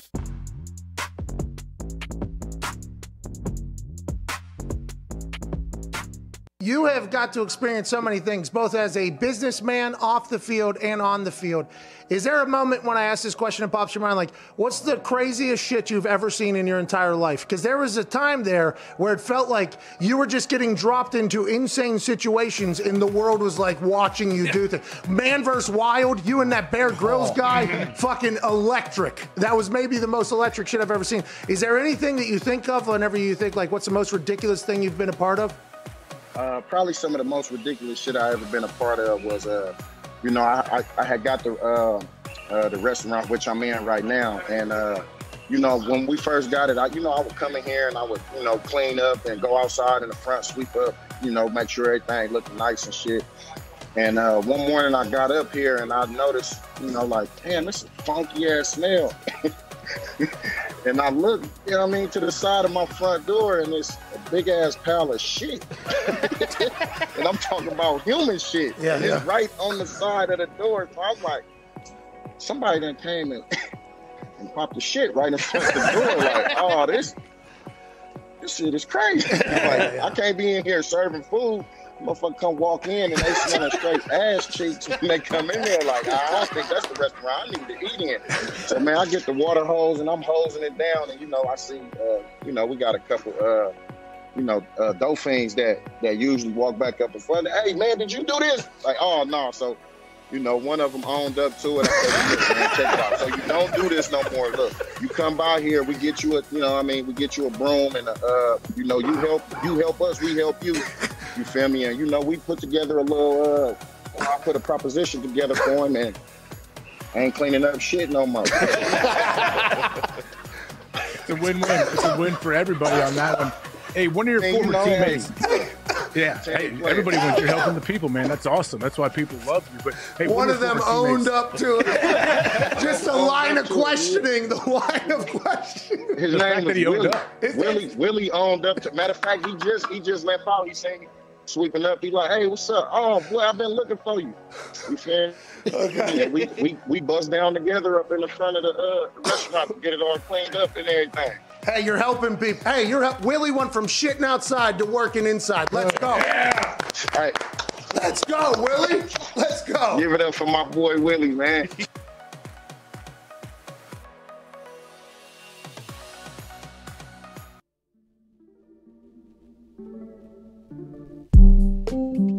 Welcome back to the Pat McAfee Show here. Today's show is presented by Arby's. If you missed it last week, the latest and greatest addition to the Arby's menu is the Arby's boneless wings. Arby's is only titling them boneless wings because Arby's knows they're nuggets that you just put some buffalo or barbecue sauce on, but it's how everybody else describes it. And I want to let you know, Arby's boneless wings, the best boneless. Yeah, play no games. These boneless wings are amazing. We've had too many at the office, but you have to try them. If you haven't yet somehow dabbled with the Arby's boneless wings, you're doing yourself a massive disservice. We're talking about 6 pieces of all white meat chicken and crispy, seasoned, breading, tossed in either classic buffalo or hot honey sauce. Served with their new crinkle cut French fries, which if you order the cheese alongside of them, might be even better than the curly fries. Yeah. Delicious. They're unbelievable because what made the curly fries good wasn't, it turns out, the shape of them. It was what they were being cooked in. That's right. Which the crinkle fries are also being cooked in. So the flavor and the texture with the cheese is unbelievable. All of that, the fries and the boneless wings, the cheese will cost a little bit more. Just $5 right now at Arby's. Get yours today. Pat, also, we know this. SeatGeek has been coming up clutch for us all season long as we get back out there. Yeah. But maybe the best thing they've done is make all football tickets 15% off to all users. Wow. This is by far the best promo that they've ever done. No code, just click the link of the description of this show and the 15% off code will be auto-applied to your account. It doesn't matter if you've purchased on SeatGeek before, click the link in the description and you will automatically get 15% off. Welcome back to the show. We should probably do those earlier in the show so we don't have to race them in before the show ends, but that's real professionalism out of us. A lot of things came out of that Aaron Rodgers conversation. AJ, how about you being Walter Cronkite and saying, hey, what are the chances you being on the Packers next year? And he goes, no comment. Then you press him for the no comment. He goes, I wasn't told not to say no comment, no comment. That's going to be a conversation. I actually screamed, oh, shit, immediately after he said it because just a couple weeks ago, it was all good just a couple weeks ago. I love playing in Green Bay. What happened, AJ? What do you think happened? Why'd you ask that question, huh? You just out of nowhere, a little spur of the moment? Oh, I'm feeling a little feisty. I'm curious. Cronkite. What do you mean? I'm curious. People ask me, like, oh, what are the chances Aaron's in Green Bay? Like, you think I know? Like, I don't, who knows if he knows? That was a selfish question. Hey, So you were, no, that was good. Hey, good journalist. Yeah. Hey, boy, AJ. I'm not a journalist. You are kind of a media journalist. You have to write. Don't you have to write to be a journalist? You write with journalism. your words. Video journalist. Yeah. Maybe I'll go to Syracuse. You won't. Well, you already went to Ohio State. What are you going to do? Go get my MBA. You can do internet school at Syracuse. You get an MBA, a Master's of Business Association, or whatever. Maybe But we're talking about throw me into journalism. some of their broadcasting programs. Oh, you get an MBA in journalism at Syracuse? Maybe, yeah, I'll think about it. You're a clown. Why don't you go for your doctorate? You are mocking everything that everybody at Syracuse has ever studied. I'm not. My own dad was a radio TV major. Trust me, I'm not mocking that. Well, how about Michael Cole? Did you just spit in Michael Cole's eye? You said, hey, Michael Cole. I said Syracuse because it's the greatest institution for broadcasting, it seems like. What about Ohio State? Northwestern wouldn't like that. Yeah. What about DePaul? Or Ohio. Yeah. Yeah, DePaul. Wabash. What about Harvard? Wabash is not going to like that. Welcome back to the show, obviously. DePaul with Diggs. Is that where you went? No, that's from Mitt. That's Mitt's alma mater. Mitt and Diggs, two different people. Just want to let you know. He went to Duquesne. He did go to Duquesne, which is known for being right above the jail and not having enough grass to be an Ivy League school, right? All right, Diggs, that's it? Academics-wise, Ivy League, not enough grass, so you couldn't play Frisbee and stuff like that. Don't listen. Tone has a big brain. He does. He does. Out there? What's that? Did I not say academically? Nah, well, you didn't say it accurately, for sure. But that is, don't worry about it. Don't worry about it. I make mistakes all the time. I called Charlotte Cleveland yesterday, and I thought I gave a great soliloquy about how cool this whole Cam Newton thing is. And the only thing anybody's saying is he said Cleveland instead of Charlotte. I'm like, Why would God. you bury Charlotte like that? People forget. CTE. I know. That's kind of what they were all saying. But Cleveland doesn't deserve that either. No, kind of. Anyways. They do stink at football. How'd he hurt his toe, AJ? You know. I mean, that I told you yesterday. I didn't know. I still don't know. Does anybody know if he did it in the privacy of his own home during his quarantine? Are we ever going to know? We need to find out. Secret safe with him, I guess, because he wasn't allowed to have anybody around him. So literally nobody could know what the fuck happened to his toe in his house by himself. Had to have been a stub toe. Had to have been. Like a really Had to be pretty bad, though, stub to actually toe. Yeah, record it. really bad. Kick the ground. He was so pissed. And he, by the way, was like, "There's no way I can miss a game because of this. I will get crucified if I do this." Maybe Guitar Hero. Maybe Axel. Maybe his Guitar Hero. That took out a Tiger pitcher. Exactly. Good point. Let's get to a phone call here before we get out of here, get some reaction from the people on the phones. And once again, we know that the phones aren't necessarily the voice of our listeners. These are listeners that want to be a part of the show. That's right. Can't wait to hear how it goes with Tanner in Green Bay. Tanner, what's going on? You getting the book, the 600-page book, Fingerprints of the Gods there? Oh, hell yeah, I am. Yeah. How you doing, boys? Hey, Keep good, moving. man. Hell yeah. Yeah. Hey, just got a quick question for Age here. So obviously the boys were talking earlier that the Rams might now stink, but all jokes aside, they're going into their bye week and then they're going to be coming up to Lambeau for a huge game with major playoff implications. It lines up to be a Milwaukee ticket holder game. I'm wondering if AJ ever noticed the difference between the green and the gold package games. And should I be hoping for a massive white knuckler storm to come blowing through and lower those ticket prices on SeatGeek? All right, Tanner, a lot of questions there, a lot of inside baseball, I think, in Green Bay, which is a massive market, obviously good for a national show like this one here, international show. But what the hell was he talking about? Yeah, there's like green and gold packages. Yeah, like you said, Milwaukee ticket holders. I don't know exactly how it works, but yeah, we did know that if it was a green or gold game, but at least when I was there, we couldn't tell much of a difference. So you didn't get more up for the green games? What happened? People would wear green and then people would wear gold? No, it's what they call it. Like What if the you're hell? a Yeah, green that was game, one of the worst whoever calls gets we've the ever ticket. I appreciate that, and maybe we could learn about something. But that guy thought AJ knew about this thing. He thought AJ knew the meteorology. I would like a little inside baseball there, but AJ has no Snow clue. would drive the prices up, though. In Green Bay, I feel like everyone wants to like go to a Lambeau game in the snow. Especially that game. Hold on, though. Yeah, that game's huge, especially for a Los Angeles team in the snow. But a lot of traveling in for games, right? So if snow potentially, yeah, true. You know, gets in the way. They're pretty good about. They can handle snow pretty well in Green Bay at the airport, though. All right. Can the pilots? I assume they're just better. I don't know. Let's. I guess we'll find out. There's another show coming on after a 6-minute break. I promise our show will be worse tomorrow. See you then. What the fuck was that guy talking about? I'm not sure. So it's like season ticket holders from Milwaukee, but you only get alternating games, maybe? Yeah, like I think they make it half the game. Foxy! They never get old. Well, they will. Some people's season tickets are Not yet, though. they get They half the games, I guess. Okay, so you get half games, you're green or you're gold, and then you guys get told like, "Hey, it's a green season ticket." No, they don't. No, they don't say that. But you hear that, yes. Like, oh, sometimes I don't. I guess he's trying to say like, oh, is the Milwaukee? If it's a Milwaukee game, are they louder than when it's not? Oh, so it's a crew from Milwaukee, and then it's outsiders that I just talked about. Yeah, I don't. Honestly, I don't really know.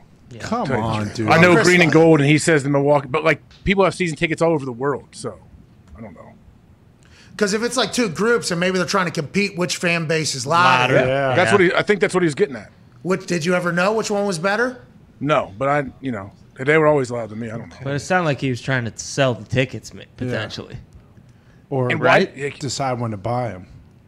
I don't fully understand. I should have kept it. I hung up on it. That's on me, Chris. We'll ask follow-ups next time. Yep. Yeah. Are we done, huh? Feels like we're done. Feels like we're done. I was up last night with the how'd dog. your meeting go yesterday? With the people? Hilarious. It's carried into today. The people that showed up. Yeah. What about the randoms? They're gone. It's good to know. We'll be live 11 to 2, I think, on Friday. Okay. That just got decided. Where are you? Hartford, Connecticut. Oh, Hartford. Home of Vince, right? Hey, wait, bro. Come on. Hey, Friday is going to be a legendary day. I'm meeting some people on Friday that I will probably change my Twitter bio for. Hell yeah. In Hartford? Yeah. Yeah. In Hartford. Oh. The Trashers? I think so. I think it's happening. I think, how you Bill. doing? How's your family? Huh? You going to bring him your 23andMe test? Well, he knows. All right, they know. They don't need to see. They can tell by the way I operate, but I am bringing all of the pinky rings. I am bringing all of the necklaces.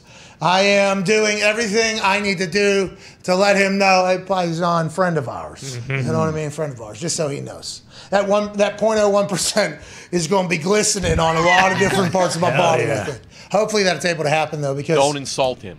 Huh? Don't insult him. Don't do your normal stuff. Don't make it a mockery. Don't do my normal stuff. What are you guys even talking about? You've seen me in Italian gatherings. Very disrespectful. None of the boppity boopity stuff. Hey, you guys have seen, I'm a hit at Italian gatherings. You guys know it? Yeah, you don't do that, though. I'm a fucking hit, dude. A lot of clapping. Oh, look at that. What arena is He's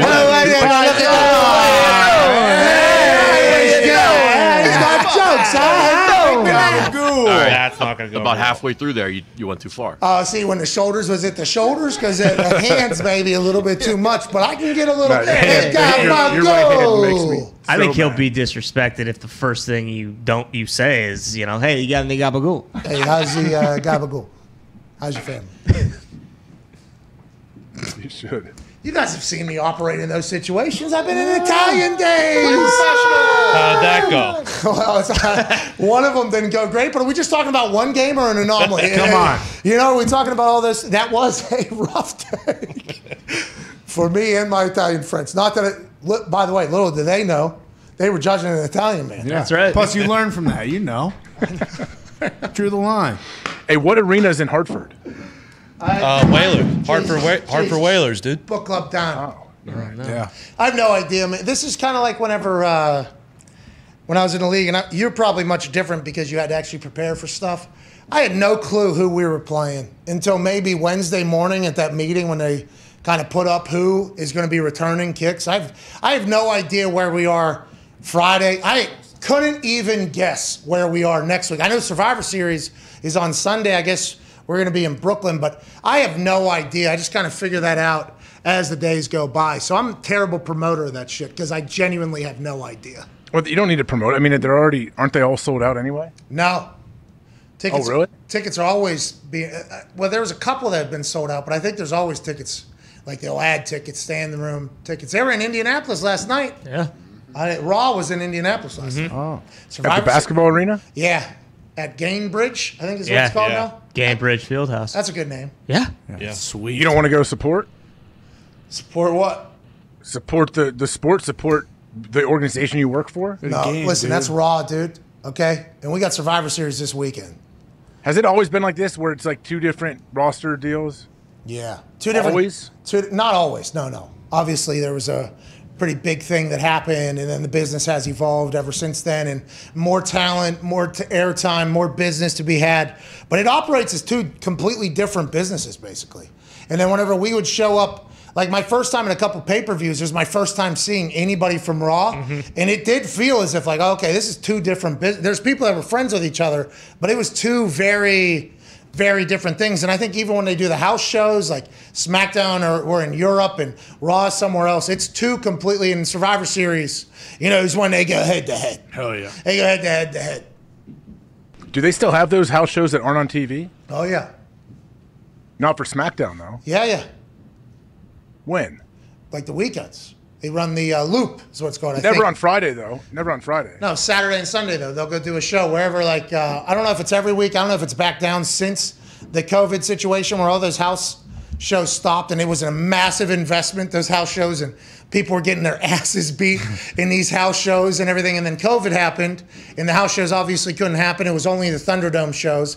So everybody wondered about what the future of the house shows was. They're still doing them. They did an entire Europe tour, 4 straight days. They're doing house shows now. I don't know if there's less of them, more of them. But Does Michael Cole have to go from Friday and do those on Saturday? No commentators. No commentators. Why would they have a house show on Friday, AJ? Yeah, we have big shows on Friday. Think about it one time. Why would they? Easily, I did think about it. I was asking. I didn't know if they were all. I assumed they were all on Fox. No, this is a good question. Hey, he's a journalist. And you just go back to school for it, then. No. I never started school for it. Oh, fucking! How do you want me to go back if I ain't never been, pal? That's what AJ just said to you. Makes sense. It's crazy. That business is insane. He's not a clown. Although Dave Sala said Rex Ryan is a clown. That was amazing earlier today. But that wrestling business is insane. It is wild because you don't know who. The lines get blurred on who hates who. Oh, I bet. And I just drop in and drop out, so I'm always like, I don't know. I don't know what to shoot, what to work. I don't know who hates who, how to go about it. I'm just going to go literally no filter, whatever comes through my brain, through my mouth, through the show. And let's just hope not everybody hates me. I assume there are people that don't like me backstage for some of the things that I've said, though, I bet. Fuck them. Fuck it. You'll be okay. I think so you'll be much all right. happens from Friday to Friday, too. It's like, how could you? I don't think I have. You're right. I don't think I have any heat. Literally, I walk through there. I am just a bebop. Hey, gabagoo. Gabagoo. Hey, good to see you. How's the family? As long as you don't. That's literally just bouncing through. That's way too far. What? Don't do that. What are you talking about? For the gabagoo. I'm just reenacting what this Italian man does every Friday when I arrive at a SmackDown. I kind of just bounce around. Hey, how you doing? How you doing? Keep it moving. Here we go. Good to see you. You're crushing it. You're killing it. Oh, I hope everything's okay. And then show starts and I'm out of there. As long as you don't upset the biggest, baddest Oos, you're fine. Yeah. Bingo. Yeah, he and I have a hilarious relationship. He chased me out of the goddamn arena. Yeah. What's that all about? Tribute to the troops. He's calm down. Well, Shinsuke Nakamura took on Roman Reigns in tribute to the troops. The fuck am I going to do? You know what I mean? Like, those are literally my guys. Yeah, support the troops. These are my guys. You know what I mean? Yeah. So Roman threatened me a little bit. He kind of turned, postured, asked me what I was doing, and it was during a commercial break, and I found myself. I guess my body did it. They told me afterwards. I jumped over the barrier on the other side where the fans were.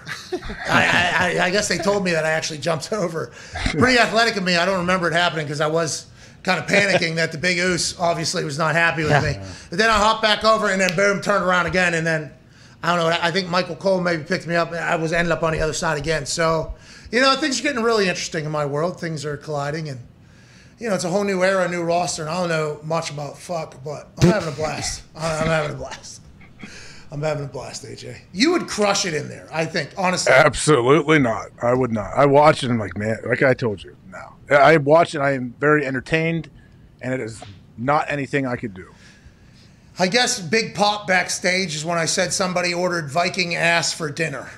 Because the Vikings, Hey, that one got me live. So I guess in the back, that was also a big hit. Although I don't hear anything from anybody, by the way. After the show, I'm out of there. I'm on a plane. I'm gone.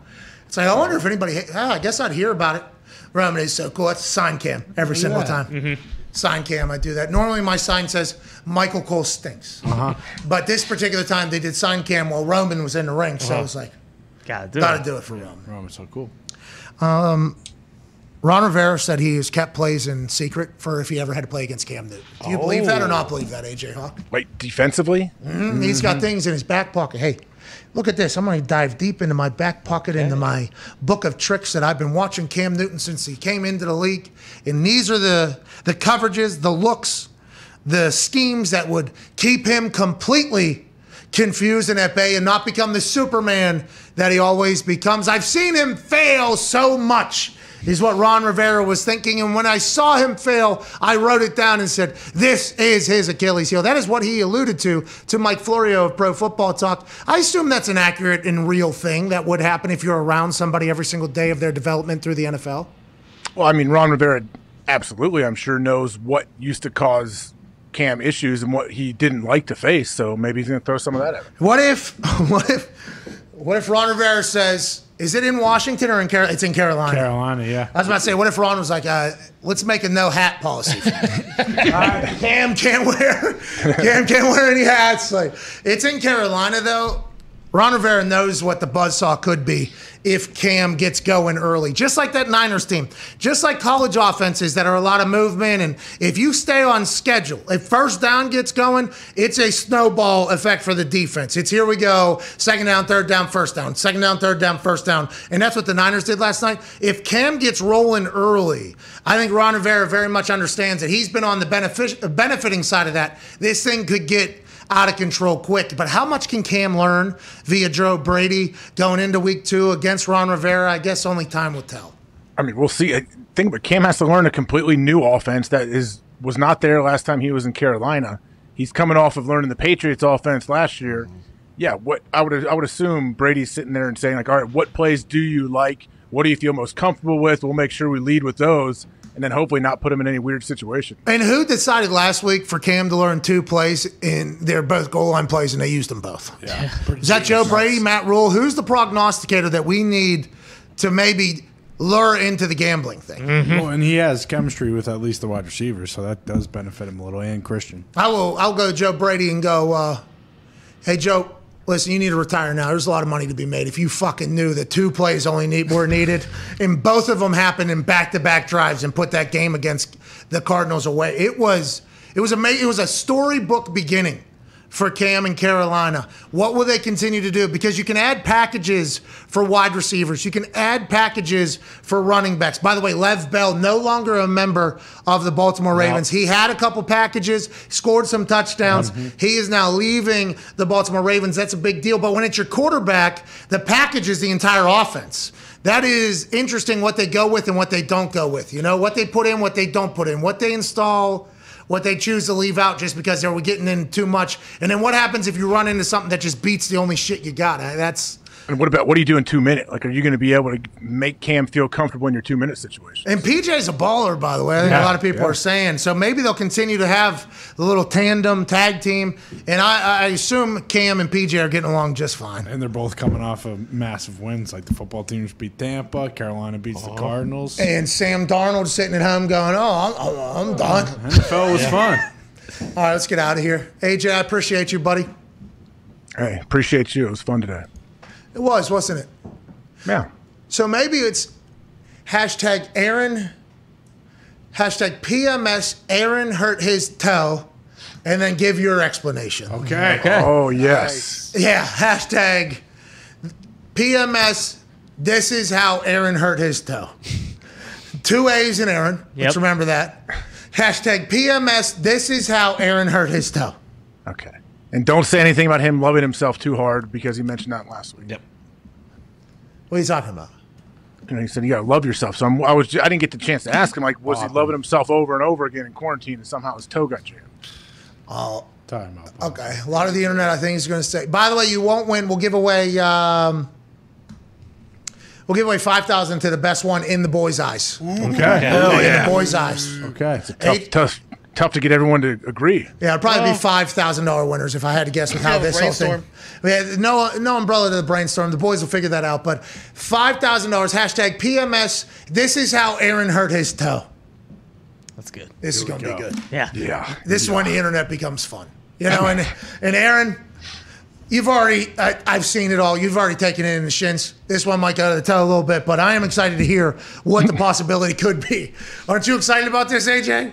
Yeah, I think it's a good idea by you. I'm looking forward to the creativity that people have. Yeah, the internet is the best. Can't wait to hear. AJ, thank you for your time. Colleen Wolf was incredible in the first hour. Yeah, thank you, Colleen Wolf. Thank you to Aaron, and thank you to everybody that watches. You're the best humans on earth.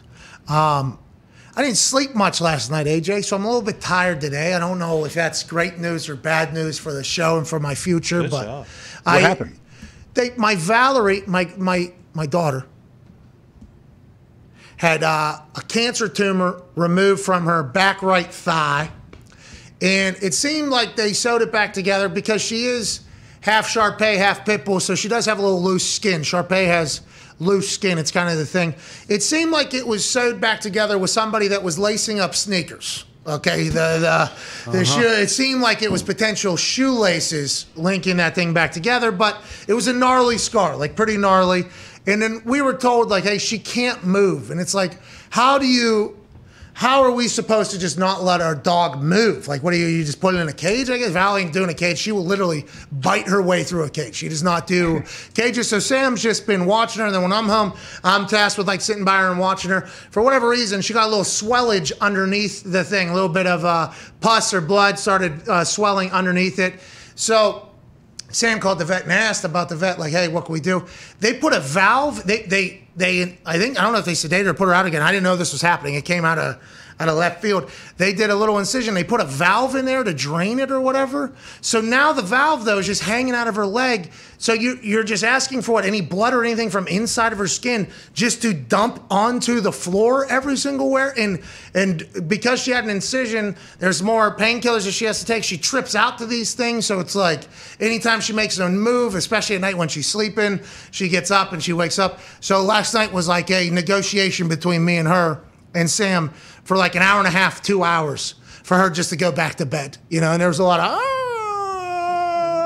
and then barking at things that weren't there because she was tripping out, hallucinated. I'm like, hey, I understand these drugs are pretty good right now, okay? But you can't be moving. Hour and a half, 2 hours, then she fell back asleep, and then now she's supposed to just not move all day. These vets run quite a racket. I have no idea how that was the final answer to happen, but I Swiffered last night in my house 8 times because blood was just dropping everywhere. It was just following her around if she was ever to move and go to the bathroom. I'm like, how is this the answer? I have no idea, but I didn't sleep a wink last night because I'm worried about good luck tonight with that. Yeah, my wife is an angel, obviously, having to deal with this, but it is. What are these vets doing? Like, how is that the answer? Unless they can give her something that she just sleeps the majority of the day. Like, what do you do? Yeah, but Val's a powerhouse. Like, she ain't going to sleep. She ain't going to lay down. And what happens? Like, we're very lucky that Sam, runs for the brand and she has the ability to be home. But what happens if Sam didn't have the ability to be home? What are these people expecting humans to do? Probably wouldn't have. Unfortunately, they probably wouldn't have the surgery to remove the cancer for most people that can't afford it. Well, that's why Further Brand is happening, by the way. Exactly. Yeah, that's what she's doing. That's what Sam's doing. But it's not just the affordability of the surgery. It's also like, how the fuck are people supposed to get their dogs just to not move? And then how do you put a valve in there to leak blood all over? They're smarter than me. I guess they went to more schools than I did. Yeah. Well, what are you going to do, Swiffer my ass off, dude. I'm pretty good with it. I was fucking dancing with that thing like, you know what I mean? And then there's this blood, and blood potentially makes my wife almost vomit when she sees it. So this tube sticking out of her leg, it looks like it's a bone almost. And I'm like, what? How is this the answer? Maybe we need to invest in more veterinary research to maybe update the entire You got to be able to patch that thing up. That's what I'm saying. What are we doing? How long is the valve in? It's supposed to be for a couple days. Can you pull the valve out? Is that a dumb question? I can, but then there's just a hole sitting there. That's what I'm saying. That's like a lot of blood. Gross. It's probably something you don't want to do by yourself. Val almost did it. I mean, Val looking at that thing like, this is dumb. And I'm dumping my blood everywhere. She almost get it, and they go, ah! Then you put the cone on, and then she barks about the cone. Mm-hmm. Anyways, I might nap today. Yeah, you should. Yeah. Good idea. Nah, probably won't. We got a big time night tonight. You know why? We got to dive into that sports book to see what we're boosting on Thursday. Hell yeah. Hell yeah. Hey, because we're not doing a risk-free same-game parlay Thursday Night Football. No way. We've moved on from that because all that brought was L's. Mm-hmm. But we will boost some bet on Thursday Night Football, and it will not be my decision what is boosted. It'll be the Hammered Dahn Cowboys and AJ Hawks decision. Yes. But I will dive in there to say, hey, how do we like this? Mm-hmm. How do we like this? Can we potentially do this? Tone Diggs, the original COVID Cowboys, pointing a finger at his Canadian friend. Yep. Gumpy, will you be the one that'll take the oath to say, hey, this super boost that has hit in the past and seems to be ice cold, I will go ahead, step into the batter's box, grab my big Canadian lumber, and take a hack at this thing? Absolutely. Let's go! I got my eyes on something already. You're looking Patriots Falcons. You already got your eye on Oh, something. yeah. You're scanning through the sports book. You say, oh, look at that sexy son of a bitch. Caught my eye this morning, my friend. All right, AJ, you don't have to do shit. I trust Gump. You just got voted out, though. With, one point of the finger by Tone. He said, nope, go to Gumpy. He didn't even think about No, I was just pointing The away council from has me. spoken. I was thinking it should be Gumpy and AJ together. All right, will you guys text? No, I don't want to. I would just ruin Gumpy. You don't want to do that. Same. No, you're winning. You're making winners. You're making winners. I'll send it over. Yeah, make sure you send it my way, Gump. Yeah, just respond this time. Well, he's got to coach 7 teams. Yeah. Never responds. Wait, have you seen how many IO ducks he's left on the pond for me? Oh, man. That's kind of who this guy is. All right, we appreciate you, AJ. You did great today, AJ. Yeah. What do you got tonight? Practice? Yeah, we do. Basketball? We practice every night, but yeah, tonight I'm coaching practice. Here we go. Oh, you don't coach every night? So other people coach? You just let that happen? I don't coach all my kids and all their teams. No. Why not? Can't do it. Can't do it just with the logistics. They practice at the same time. So you're coaching girls basketball right now. You had the Clemson Tigers in the fall. And what are the other sports that happen that you're not coaching? You're just dadding? No, they're all playing basketball right now, but I'm only coaching my 5th grade daughter's team. Do you judge the other practices that other coaches are putting together? I go learn, actually. My daughter's playing on another team, too, another basketball team, and I watch her practice, and I watch the lady coaching, and I know her, and I'm like, I got a lot of work to do as a coach. This lady's good. Like, I go watch, and I try to pick up what they're doing. What is it, the demeanor, the way she handles things, or the X's and O's? All like how she has command of the girls. She makes them run if they make a mistake, like instantly, like the discipline, good drills. Like they know what they're doing. Is that in the selection of the team or the coaching of the team? What do you mean? Is it the players that can buy in, or is it the coaching demanding players to buy in? Oh, it's both. We haven't had any games yet. I'm just saying how they run in practice. I don't know if they're going to win games or not, but my daughter's definitely getting better with this lady as her coach. I would assume, though, that it's because the team is filled with great players that buy in. They're willing to work. Yeah, they're buy in. They're willing to work. Yeah, that's definitely part of it. Is this travel ball too? They travel. Yeah, it's travel. What is that, AAU? Is that the basketball world? We're not going. We don't go far, luckily, but yeah. Oh, so you guys just dominate in Ohio over there? We haven't even played yet. We'll see, man. No, I mean, yeah, it's going to be. We'll see what happens. How old's the team? 5th grade, so like 10. Do they talk shit at that grade? Can you talk shit at 5th grade?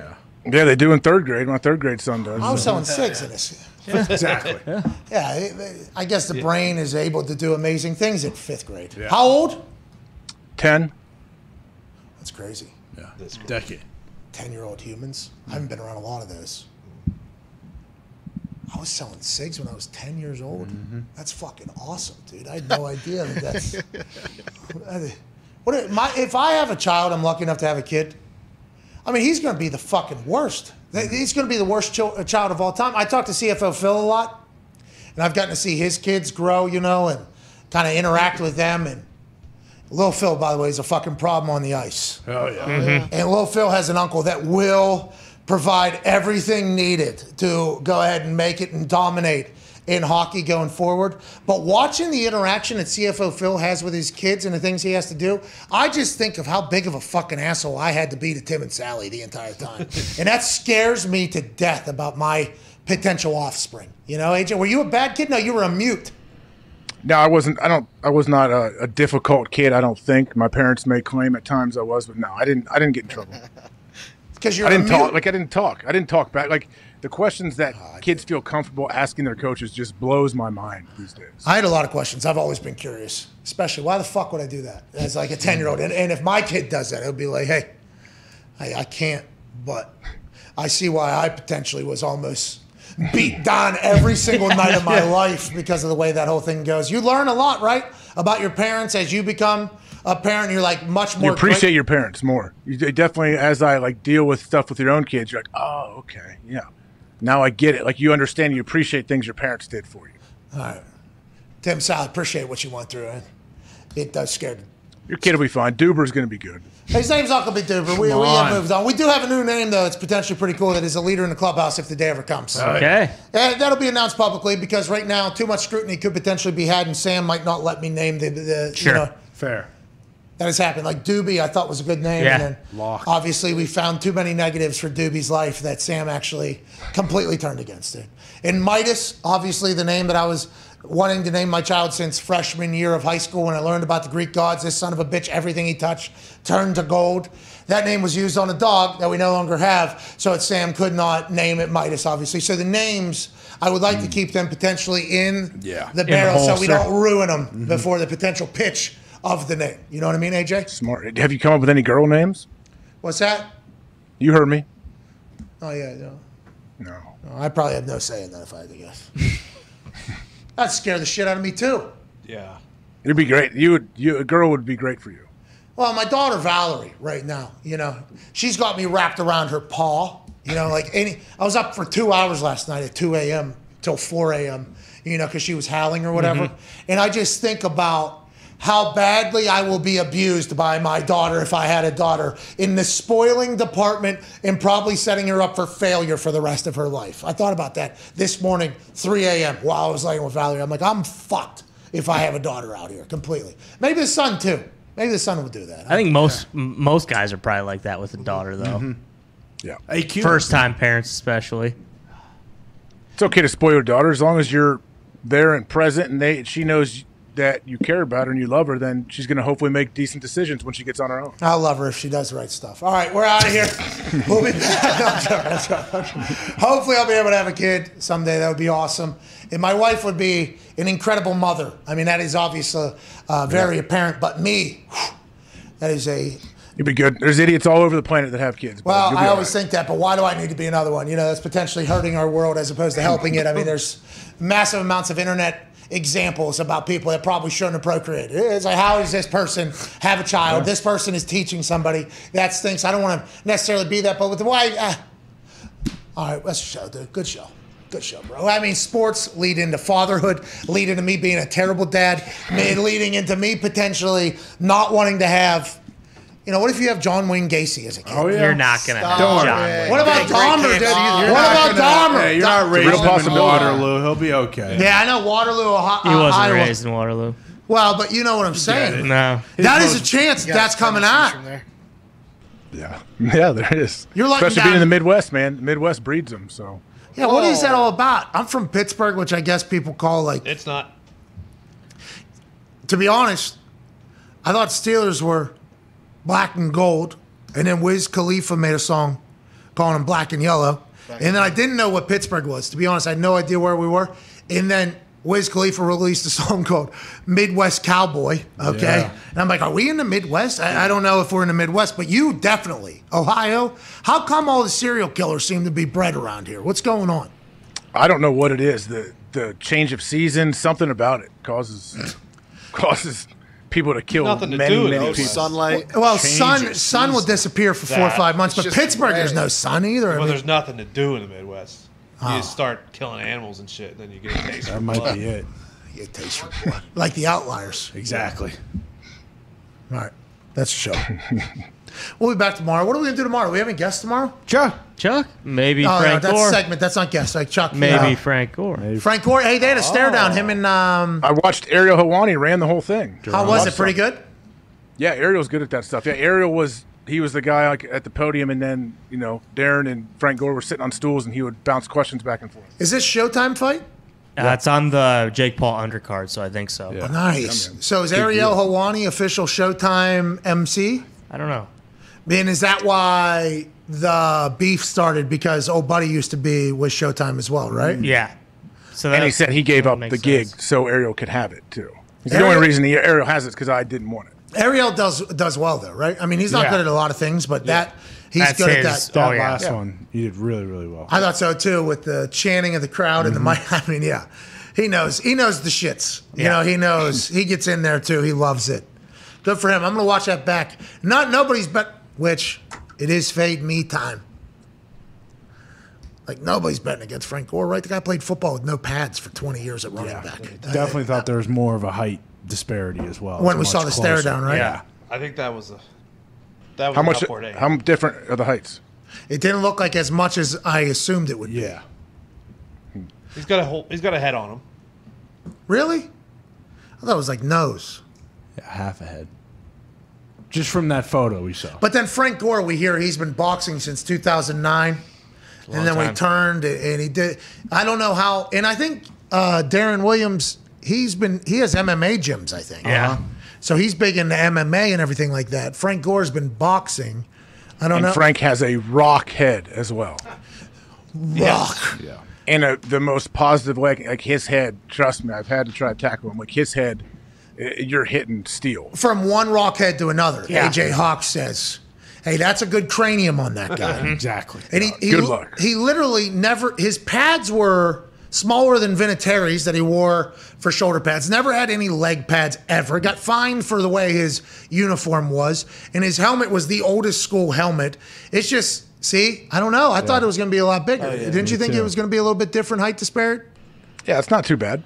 I mean, now granted, it does seem like D-Dub there has a little bit of a bend in the leg and Frank's maybe squared up all the way at attention, but I'm not betting against Frank Gore in a fight ever. Might not even have a button. I don't think he does. Just like AJ Hawk. AJ Hawk doesn't have a butt. No. Exactly. Oh, no, I do. Yeah. I think I could definitely be knocked out now. But back in the day, you thought invincible, no brain's ever going to take a nap in my head. I never really thought about it. But now I think I could get knocked out for sure. You had zero fear to throw your face into anything back in the day? Like not even. I mean, no, there's always like, yeah, I don't know. You always think about it. Did you, when you hit Frank Gore helmet to helmet, did you two just start maniacally laughing in each other's faces? Ha ha ha! I'm one of you. Hey, he may have. I wasn't. All I was thinking was, geez, it was like the first quarter. I'm like, okay, here we go. That's only if I get through the fullback to get to Frank too. So it was fun. So then you go to the sideline. Do you tell anybody like Kevin? Yes, we talk about it. It's like are you guys hit him yet? Oh, like you're looking around. You guys hit Frank yet? Yeah, not fun. I'm going to need some help today, guys. I'm going to need us to rally. That is hilarious to think. And Frank, that is the biggest compliment of all time. I think he knows that too. He never ran away from contact ever. He was a between the tackles running back that wore no pads and played forever. And the knock on him coming out was he couldn't stay healthy because he had a knee injury or something like that. And he just didn't even miss a game for like 45 years or something like that. Third all time. Man, he might join the show. That's awesome. I can't wait to talk to him. That's brought me a little bit of life. Yeah. LaShawn McCoy. LaShawn McCoy's coming on the show? Mm-hmm. When? Tomorrow. Sweet. Here we go. Here we go. Hey, we're having a show. And then Chuck Pagano's coming in, obviously. yeah. All right, let's have a day. Everybody take care. I'm going to go nap. If you're a vet and you agree that everything I just explained was absolute asinine, let me know if there's any other answers to this thing. I mean, what do we do? I just got to have a Swiffer jet around the house at all times if Val gets up. I don't know how. No. But I love you, Val. See you soon. And thank you all so much for watching. Hashtag PMS. This is how Aaron hurt his toe. Nailed. I knew it. We'll see it. It's number 8 trend right now. Let's go. Let's keep it going. Can't wait to read it. I appreciate you all. See you, AJ. Have fun tonight at practice. See you, everybody. We'll see you, Miniana. Cheers.